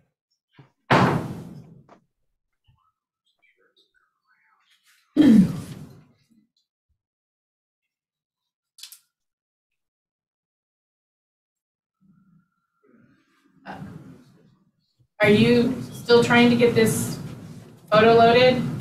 Actually, what I'm waiting on that you open it up for me to do so. Bildschirm freigeben. Okay, now I see it.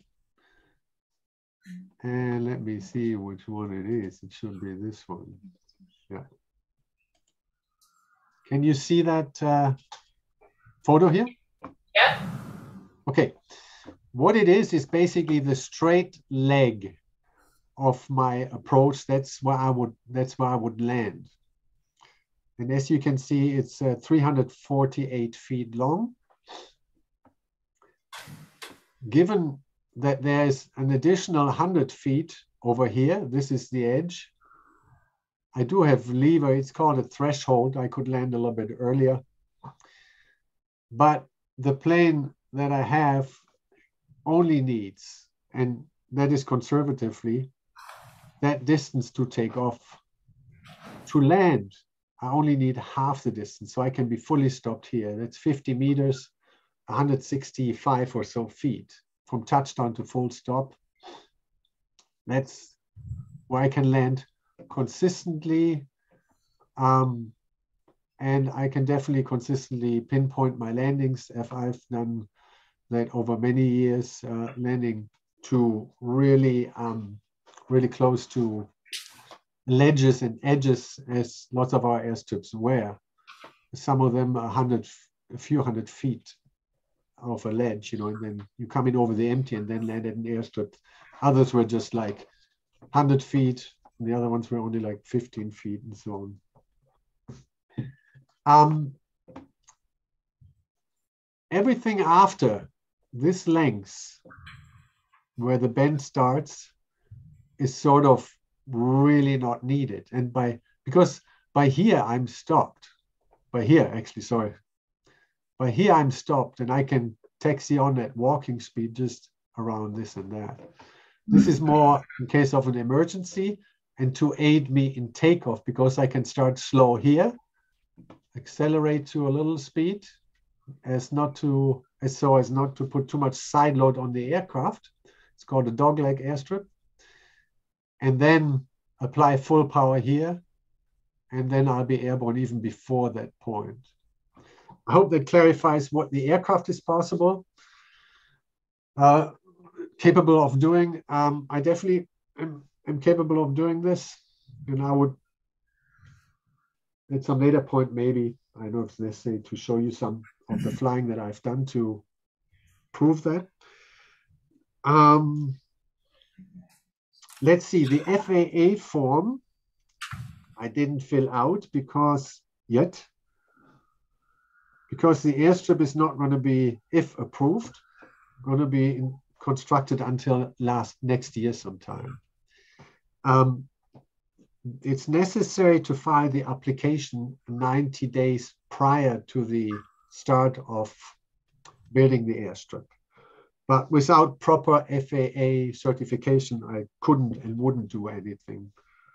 So you just have to take my word to it, and I'll be glad to prove that when we get to it, that this is taken care of, as well as the insurance policy, the water tank.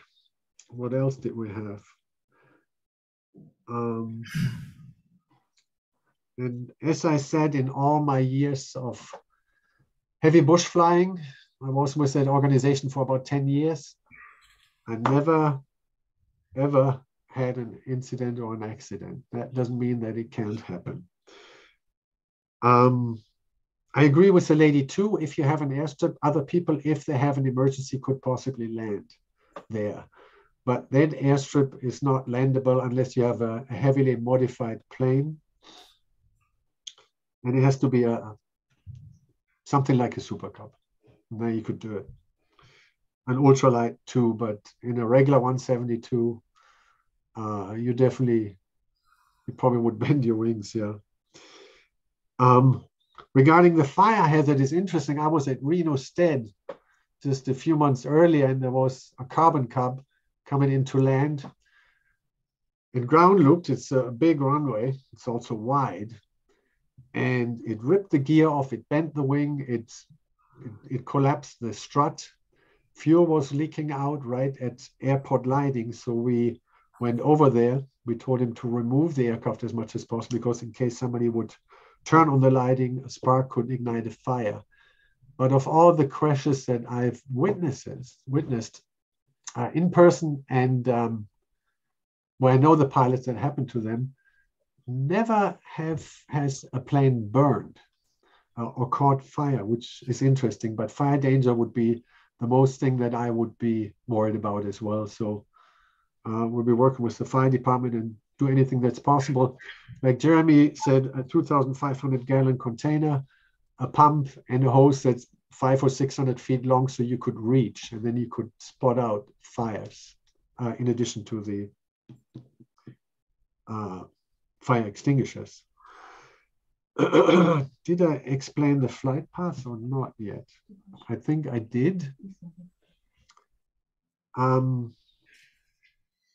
My flight path would not, I'd be avoiding houses. I'd be following the roads or unbuilt property, wooded property.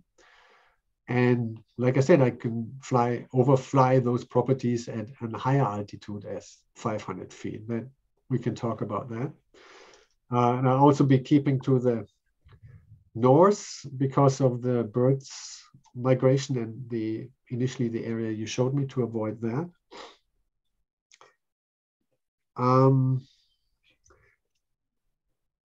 My flight path here, I've got about a 460-foot final, would be from approach. That would be from here to there.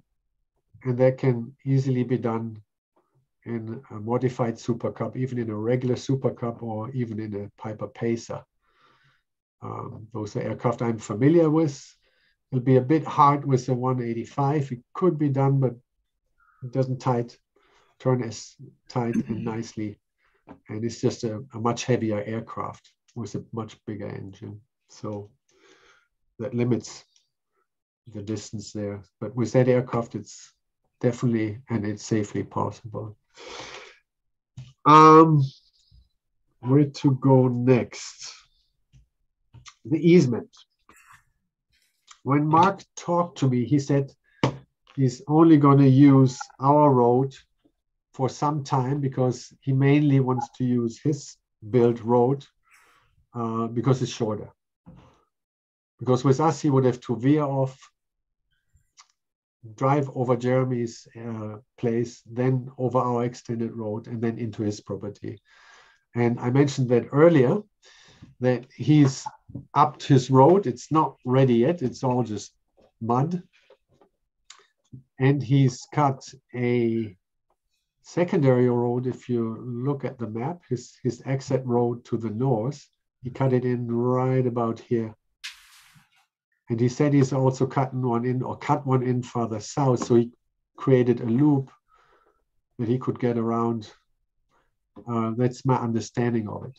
Now, when it comes to low-flying aircraft and blocking the road, the easement road, one thing I can do, because the issue was not being able to see the airstrip and aircraft taking off or landing. The aircraft will be landing farther in. This is about the touchdown zone. It'll also be taking off, not here at the end, but here. And when I get to that point, I'm already 30 feet in the air or something. Hard to say. Depends when I get to rotate, meaning leave the ground. But the way where I would put the barricade, or whatever you call it, a temporary sign, a temporary barrier that would stay there for 2 minutes or 3, would be not on the easement, but away from the easement, because the easement goes to right here. So he can access his property. This is where the property line is.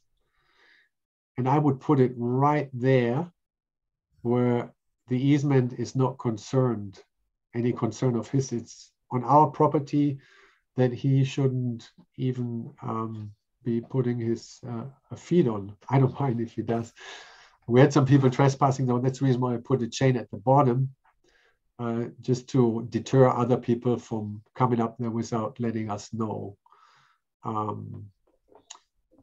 I appreciate John because he was the one that approached me and asked me about the specifics of the aircraft, of the airstrip. Nobody else did. Nobody ever approached me. I'm easy to talk to and I'm open to talk about things. So my suggestion to the lawyer and to Mark and Linda is that I put the barrier here, and we can define the barrier. That's not the problem what it is, but it's definitely out of the easement area of any of the easement road. I hope that is understood.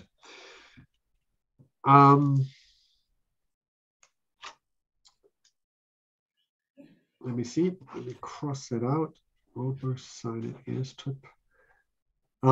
Like I said, the fire department will be working very closely with. That's my biggest concern.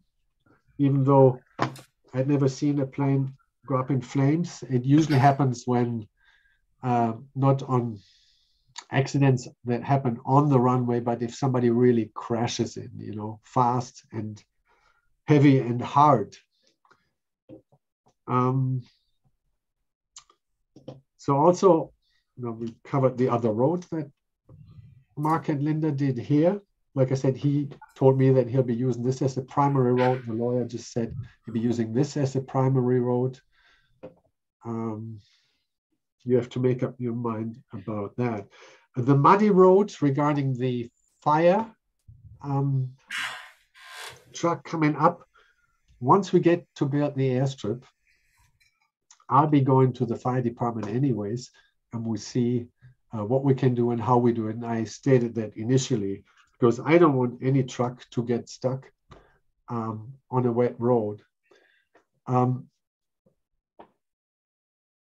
There's a high likelihood, but everybody says it's up to interpretation and so on.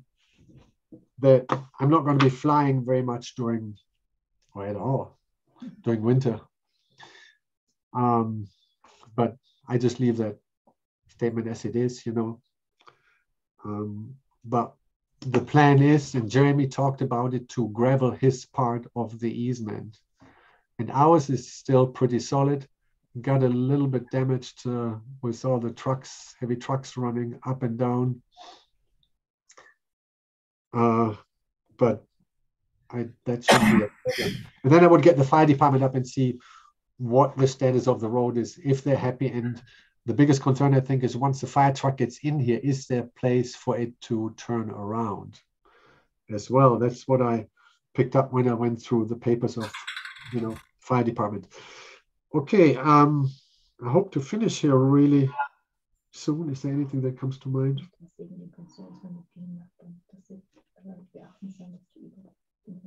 Yeah. Regarding the concerns of the neighbors, which I definitely do understand, and like the gentleman said very nicely, I've got my plans and they've got their plans, and that's why we come before you. And whatever you decide, I figure we go with, you know, it's my chance of losing as much as theirs, and same with winning. But if anybody would like to approach me, I'll be back in Sandpoint sometime in middle of June, I hope. It depends.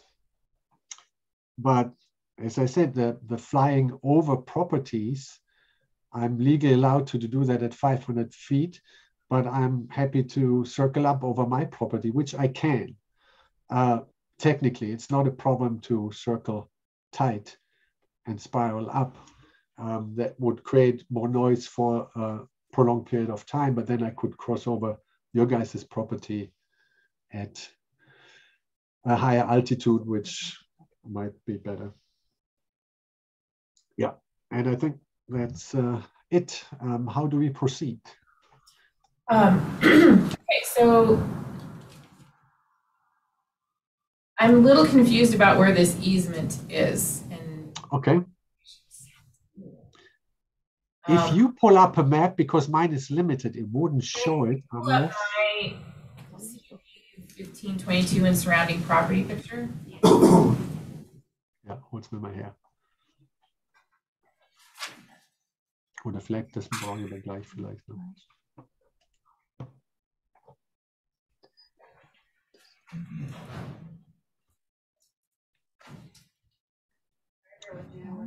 Okay.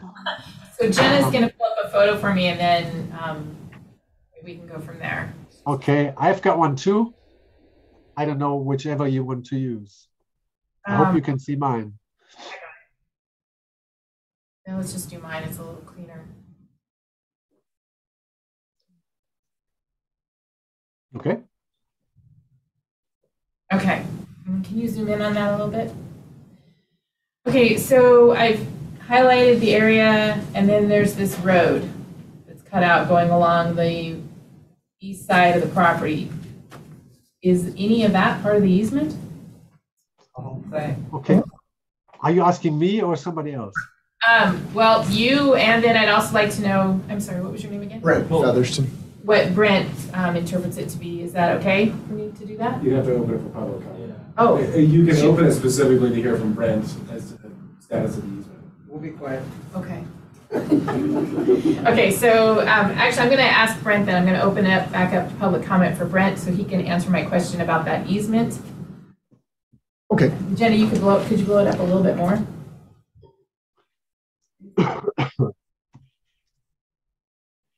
Okay, that works pretty good. I have this. Okay. It's maybe Brent Featherston for the record, Featherston Law Firm, 113 South 2nd Avenue. So I'm not the surveyor. In fact, Mr. Richard Tucker was the surveyor for more than 50 years in this community, Tucker Surveying and Engineering. But I can, after 30-some years of doing this, I think I can read a legal description in it, and we see that the description of that easement is shown in the first deed out, exhibit number 9 in my packet is the deed, instrument number 981530. It was originally recorded at 888880. in 2016, re-recorded by the title company in 2021 to correct a legal description. That is Richard and Ruth Tucker to Kyle, Lori Kyle, which is in the chain of title to Mr. Grotendijk. Beginning in the third paragraph down, beginning at a point on the West Elmira Road west right-of-way line. So panning out, we've got to start somewhere on the West Elmira Road, which is on the right side, running north and south. And so then from there, my interpretation of this, and I think it's not even subject to interpretation, it's a legal description done by an engineer, Richard Tucker, is that it calls that easement in from that point at the intersection of Swain Cedars Drive all the way east, or west rather, until it turns south and runs south all the way through the Grotendijk property, through that switchback that is at issue here where the flight pattern is, or the airstrip is, into Ms. Bailey's property. That is the entirety of the easement described in that paragraph. Thank you. Yeah. Okay, so then the applicant, then you were stating though that the easement was below your property. Well, it's below from the top surface of the property, but that is correctly described. And if you go to the north end where the white line ends, you'll see a small road leading to the south, to the northwest. If you go to the south end where the road ends, there's a road veering off about a 45-degree angle to the northwest. Can you make that out? It's just like a two-tire track. Oh, okay, yeah, I see what you're talking about. Yep. If you can put your finger there, if you can put your pointer there, then I know where you're at. Sorry, we're having minor technical difficulties. Okay, so you're saying where that well-defined road leaves? Yes, that one. Okay, right about where you are, but you can go back, is where I would put the barrier. That is. Okay, but what about people, the property owners that have a right to that easement coming in from the Swain Cedar side? Yeah, not a problem because the airstrip is farther in and the touchdown zone is right above, a little bit to the east, pretty much vertical, a little bit to the east, maybe on that 1 o'clock. road when you decide to take off. Without, again? So they could actually be on that easement and you could be pushing your plane taking off. To take off. Yeah, it's just like in any other small airport where you've got cars riding a road right by the end of the airstrip, you know, except this one is a short airstrip. But like I said earlier, I'll be airborne at the touchdown zone, which is another 100 feet in from the road. So about 100 feet in from the road is where my touchdown zone is, and also where I would rotate, meaning leaving the ground. We're not blocking his road, and that barrier, however we describe it, is on our land, excluded away from the easement. It's not connected. There will be no sign on the easement and so on. And it's a barrier to close up our land in order to prevent people from stepping onto our land. That's basically what it is, because that is where the airstrip is. Does that make sense? I hope. Yeah, it's just my concern is the length of that easement runs the length of your property, starting up at Swain Cedars, running to the end of your property, and somewhere along there, someone could be driving home, coming to visit the property of Ms. Bailey or whomever accesses that easement road. Yeah. And all of a sudden, there you are getting ready to take off. That's true. Or there you are suddenly coming in, and there they are in the middle of that, on that road. So that's what I was trying to clarify, is how you are. Sure. Yeah, as I said earlier, we can put up a sign for people coming up, air traffic, That is one thing that you would do, just like you see it on airports, you know, signs, low-flying aircraft. Then they're aware of that. The other thing is that where you look at the very departure end in the bend of the road, that's about, I never measured it, but I think it's about 8 to 10 feet or something like that higher than the road. That's a substantial distance. And like I said, I'll be touching down and landing about 100 feet in from that point. So when I'm crossing the road for landing or takeoff, I can just say 15 feet over the road that they are passing by, maybe even 20. Hard to say. It depends. Yeah, but that's about what it's going to be. Okay. Okay, thank you. Yes, so that means I would be clearing any traffic that's on the road, unless Mark would bring up his big, how do you say, equipment again, that he cleared all the trees with and so on. That definitely then, but even then I could probably clear. Yeah, that's it. Okay. Thank you. Sure. Okay. Well. Did you want anything more from me or? Oh, no, thank you. Sorry. Okay, so at this time, I'm going to close the hearing to public testimony. And I'm going to, my notes.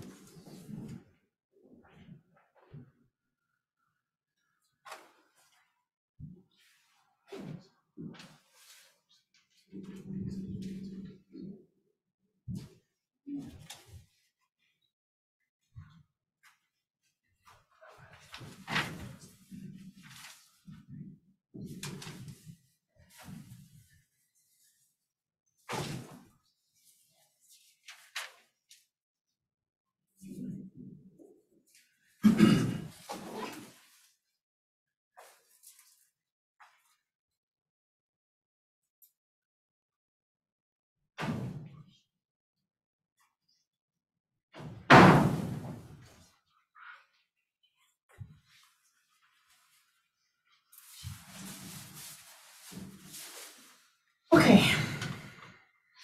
What to think about here.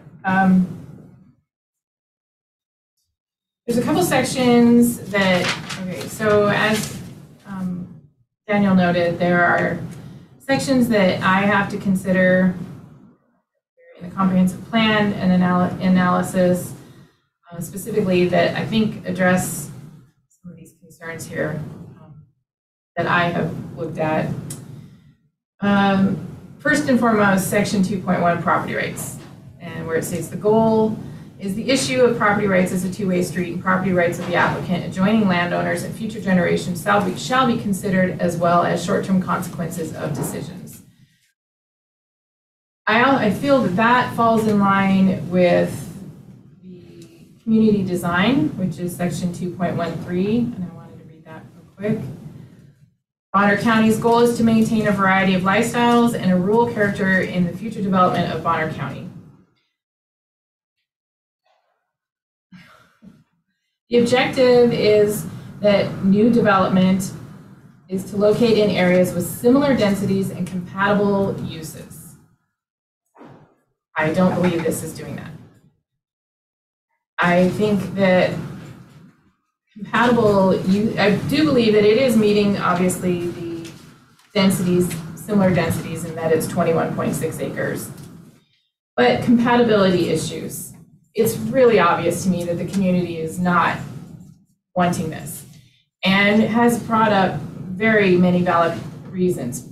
I have to try, though, to keep it emotionally out, emotional reasons out of my reasoning, but I just don't feel that, considering what property owners have out there, what they're using their property for, the neighboring wildlife management area, placing an airstrip into the middle of that is not remaining consistent with the compatible use of the community design.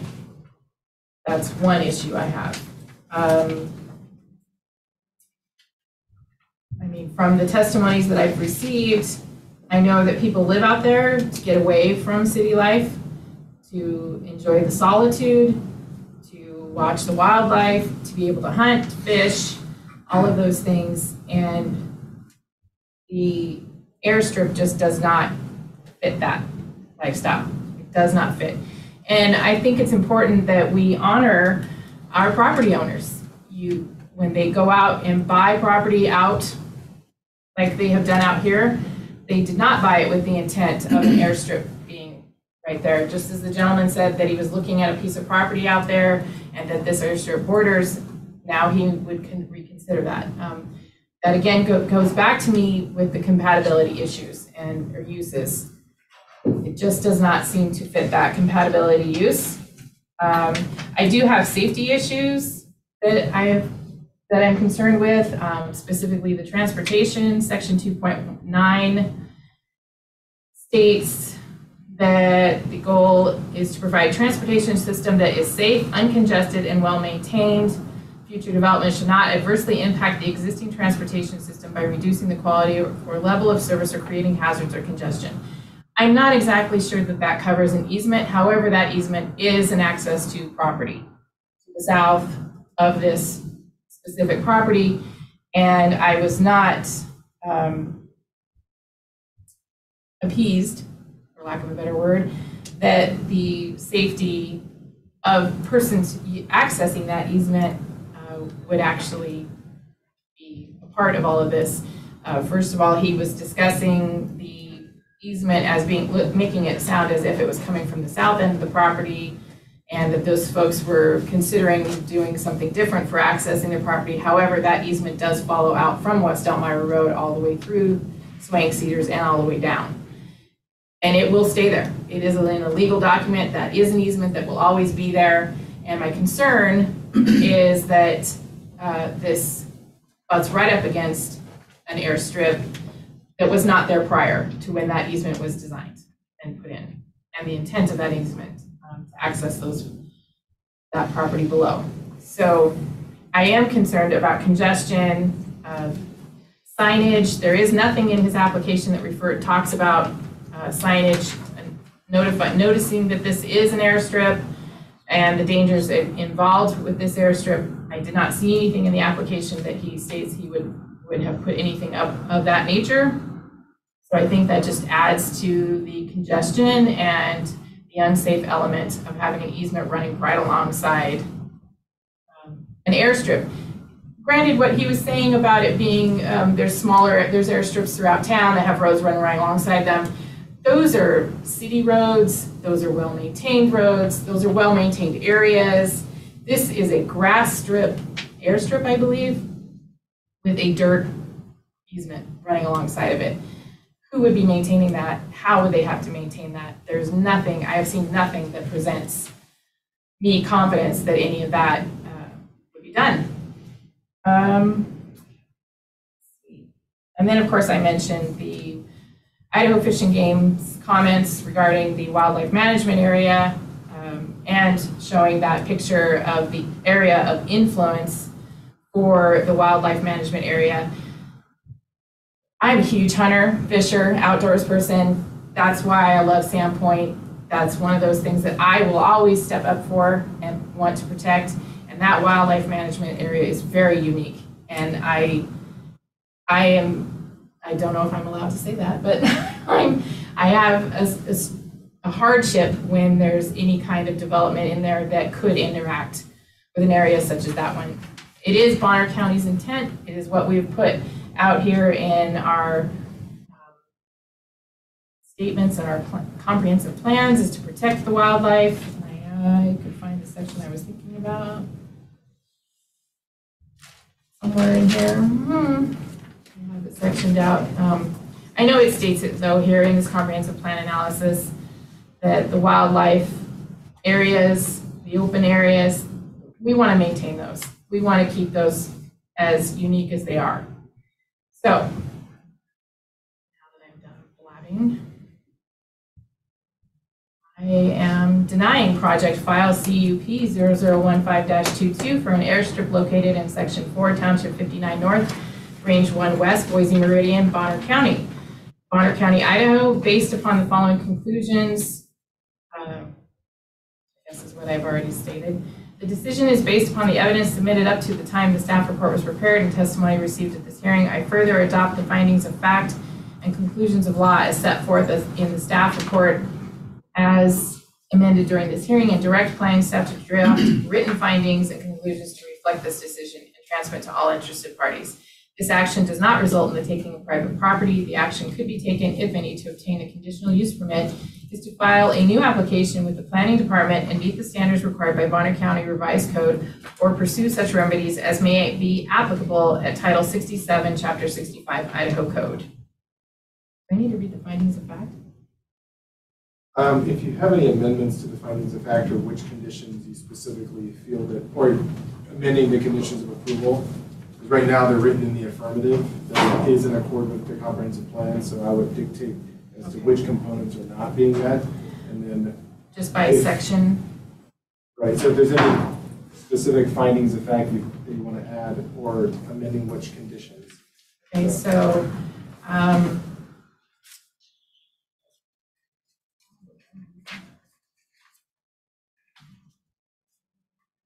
Okay, so based upon the findings of fact, conclusion 1, I will amend that I do not believe it is in accord with community design, hazardous areas, or transportation.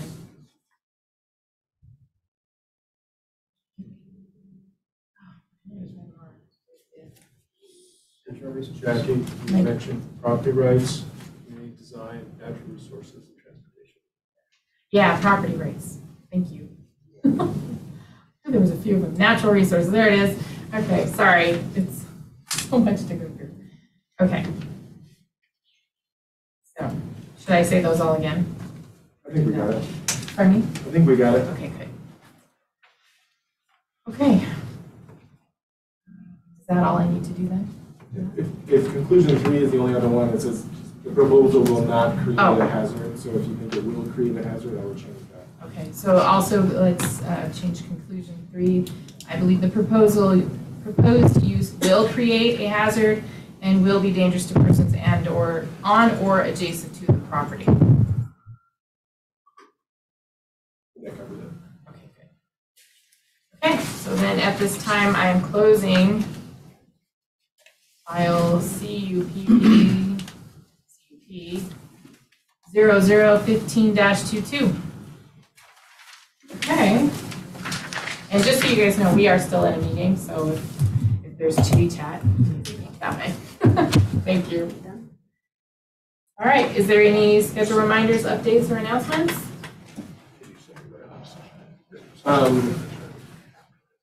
Oh, okay. I believe we have our next meeting in 2 weeks. Oh, yeah. When's our next one? The April 19th? 19th? Yeah. April 19th. So, Are you going off to some exotic place again? Thank you for hearing us. Thank you. no, I'll be on for a week at the beginning of May, in the beginning of next month. Family vacation for a week. Nice, So, good, good. So where are you going? Huh? Where are you going? We're going to Hawaii. Yay! Taking the kids there. Good. So he's going somewhere. Good. Did you have something, Daniel? Sorry? Did you have something? No. Thank you. Thank you. I don't have any other schedule reminders or anything else that's forthcoming. There'll be a workshop on April 17th with at least one commissioner and a number of the planning commission members if you're available. I think it's mid-morning. I think it's 10 at 10:30. It would be a good opportunity to learn some additional land use stuff. This is on the comprehensive plan kind of process. There's also a workshop tomorrow with the Board of County Commissioners for 2 components. Economic development, right? And transportation. Public facility, public. No, that's already done. Okay. I think it's transportation and, yeah. Tomorrow's Economic development, right? no. Yeah, economic development. Well, you can choose between property rights, economic development, hazardous areas, recreation, community design, population, land use, public surface, special interest sites, So a lot. implementation. No, just it's 2 tomorrow. Oh. It's 2. I just thought if I read the list, Oh, it'd trigger okay. something. Yeah, I can read that So one. it's at 1:30 right here in this meeting. I think it is population and whatever one was Economic population. development. No, that one's by itself. Yeah. Is it school facilities and transportation? We can pull up the schedule. School facilities, transportation, yeah. Anyways, it'll be here tomorrow. That's a meeting with, we invite the planning commissioners and the board, and it's a time for them to discuss the draft as proposed by the planning commission. So those eventually kind of trickle down into, especially conditional use permits like today.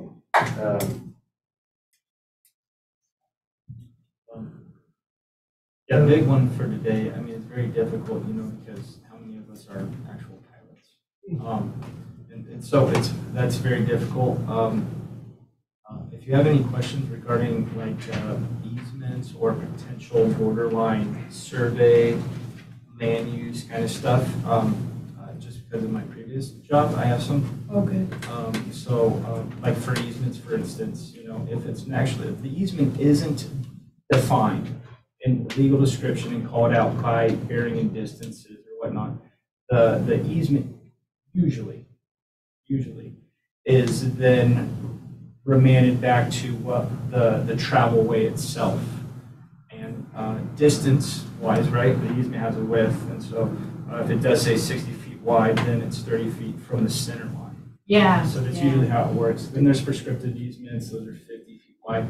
So it all depends. But yeah, an easement is not it's somebody giving somebody the right over their land. You can, again, depending on how the easement's written up, you can move that easement. Yeah, I wondered, because he has it in the legal documents. Yeah. I just wanted to remind you of your options during these hearings, right? One, you don't have to make a decision today. You have 5 days, right? That decision could be to continue the file and say, hey, I don't have enough information to make a good decision. I'm lacking X, Y, and Z. There's enough ambiguity, or there's lack of clarity, right, in this document. Like, I want to see more X, Y, or Z. I want to see an FAA plan. I want to see this or this or this, right? Where are you going to place the fire apparatuses or this or that? Like, this is important, it's important to me, the community, and to the fire district, it's not provided in the file, right? Yeah. Just know, like, as staff members, when we push this out, we don't know what comments we're gonna get. Oh, yeah, So I feel bad when I was, It's going fine. against Oh, it, no, but- it's personal. But I was like, well, he probably hasn't seen all this stuff. Well, we look at all of this for a technical aspect, right? That these uses are conditionally allowed, right?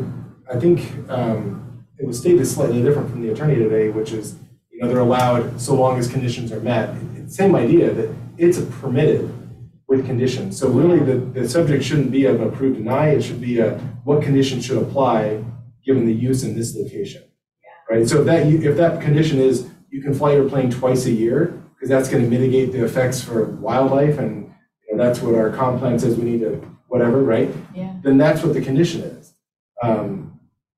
Yes, it's hard to regulate like number of like durations and like number of times, but if we get some evidence from neighbors saying, hey, look, he's been flying his plane every Saturday, then we can go through a revocation process and revoke a CUP. So also CUPs are subject to regulatory takings. So essentially by not allowing a conditional permit, a conditional use on a property, we're essentially taking a property right away from an individual. But yes, we're balancing the right of the individual that's applying and the rights of those that are surrounding him. So, I mean, as he stated, he searched for a property that had a use that would be allowed, right? Yeah. And purchased a piece of property that was already logged so that he could put in a runway. So he tried to find something and purchase something with not the assumption, but with the fact that it's already conditionally allowed for an airstrip. So just some kind of food for thought. Yeah. I understand you're weighing a lot of neighbors, but they have the exact same right to put an airstrip in that he does. They're all in the same zone. The only one that doesn't is the U.S., like one he borders, right, which is U.S. federal land, which is forestry. Yeah, it's forestry. So, yeah, just something to consider. Yeah. Well, and that's why, I mean, he answered a lot of my questions. And so I was going through and like, nope, okay, I don't have to worry about that one. That's not going to cancel it. But the community design, that one kind of stood out to me. I mean, again, like the rest of that community has the exact same rights that he does. But when you have that much of the community come forward, does that, I mean, is that? It depends on your interpretation, right? Yeah, that's kind of where I got through. I mean, 18 letters, and then, and they weren't just couples, they were separate individuals all the way around there. Again, it's what conditions should apply. Yeah. So there's a bunch of conditions in 12-236. I have it pulled up. Hang on. For airport strips? No. So when we look at CUPs, we look at two different places, right? 12-3, 3.3, which is like your use table. So this falls under it. Yeah. Permit. Yeah. So they came in and said, they want a different type of use, a weird airport, right? I'm going to land UFOs or something. It's like, does that fit or not, right? So if they're asking for something that's not permissible, right, then that's a denial, right? But 12 dash. Also the wildlife thing. When I looked that up, the plan, I went and looked at the management plan and saw where their area of influence is, and then what they consider the migration path and stuff. I don't know. Did they show a path, or they just showed the area? They showed the area. It's like an 87-page report, so I didn't dig in too much into the migrations, but they did refer to that corridor out there. If that was a determining factor on uses for zoning, then that land should be zoned something that doesn't allow for airstrips. Well, that's what I kind of was feeling, but I know that's not me to, I don't know, what level do I have to? Again, I defer to what Jake had said, it's your opinion, it's what conditions apply. But again, you have that right to, I don't know this impact. Let's hold off for a few days. Let's get more information. So, yeah, I was going through so 12-3.3, right, that's your use tables. So it's there. The next is looking at chapter 4, which is your development standards. So at the very bottom, so you have different standards that should be applied for any of these for specific uses. Then you have a specific set of standards for specific uses like mining or communication towers or racetracks, right? Something that's like a significant impact. What's not on this list is any airports or airstrips. Right. So we don't have a specific set of uses or standards to evaluate this against. So then it just comes back to what do the people in the area think, and then the hearing body, right, making a determination as to what conditions should apply. So that's my 2 cents on that. Yeah. So you have 5 days. You could also send a recommendation for it to go to zoning, right? And that's a group of 5 that's fully staffed now. I heavily thought about that. Yeah, for an additional I hearing heavily thought about rather than have an individual, right? So you have that, or you have approval denial, right? Yeah. I think you can send it right to the board, but I have to look at the chapter 1 again. So but you have options, and we're always here to assist And you of in course that. they do too. They can always appeal it to. Right, and we can always take an opportunity to train you on that end of it as opposed to focus on the file right now on the record. Okay. That's what I have.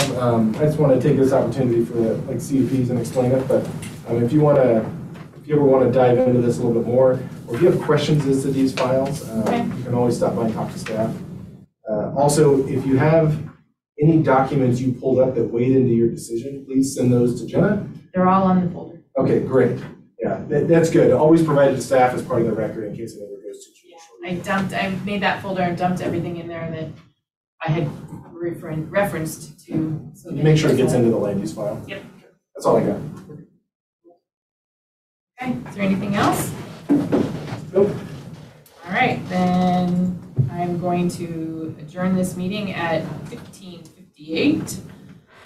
April 5th, 2023. We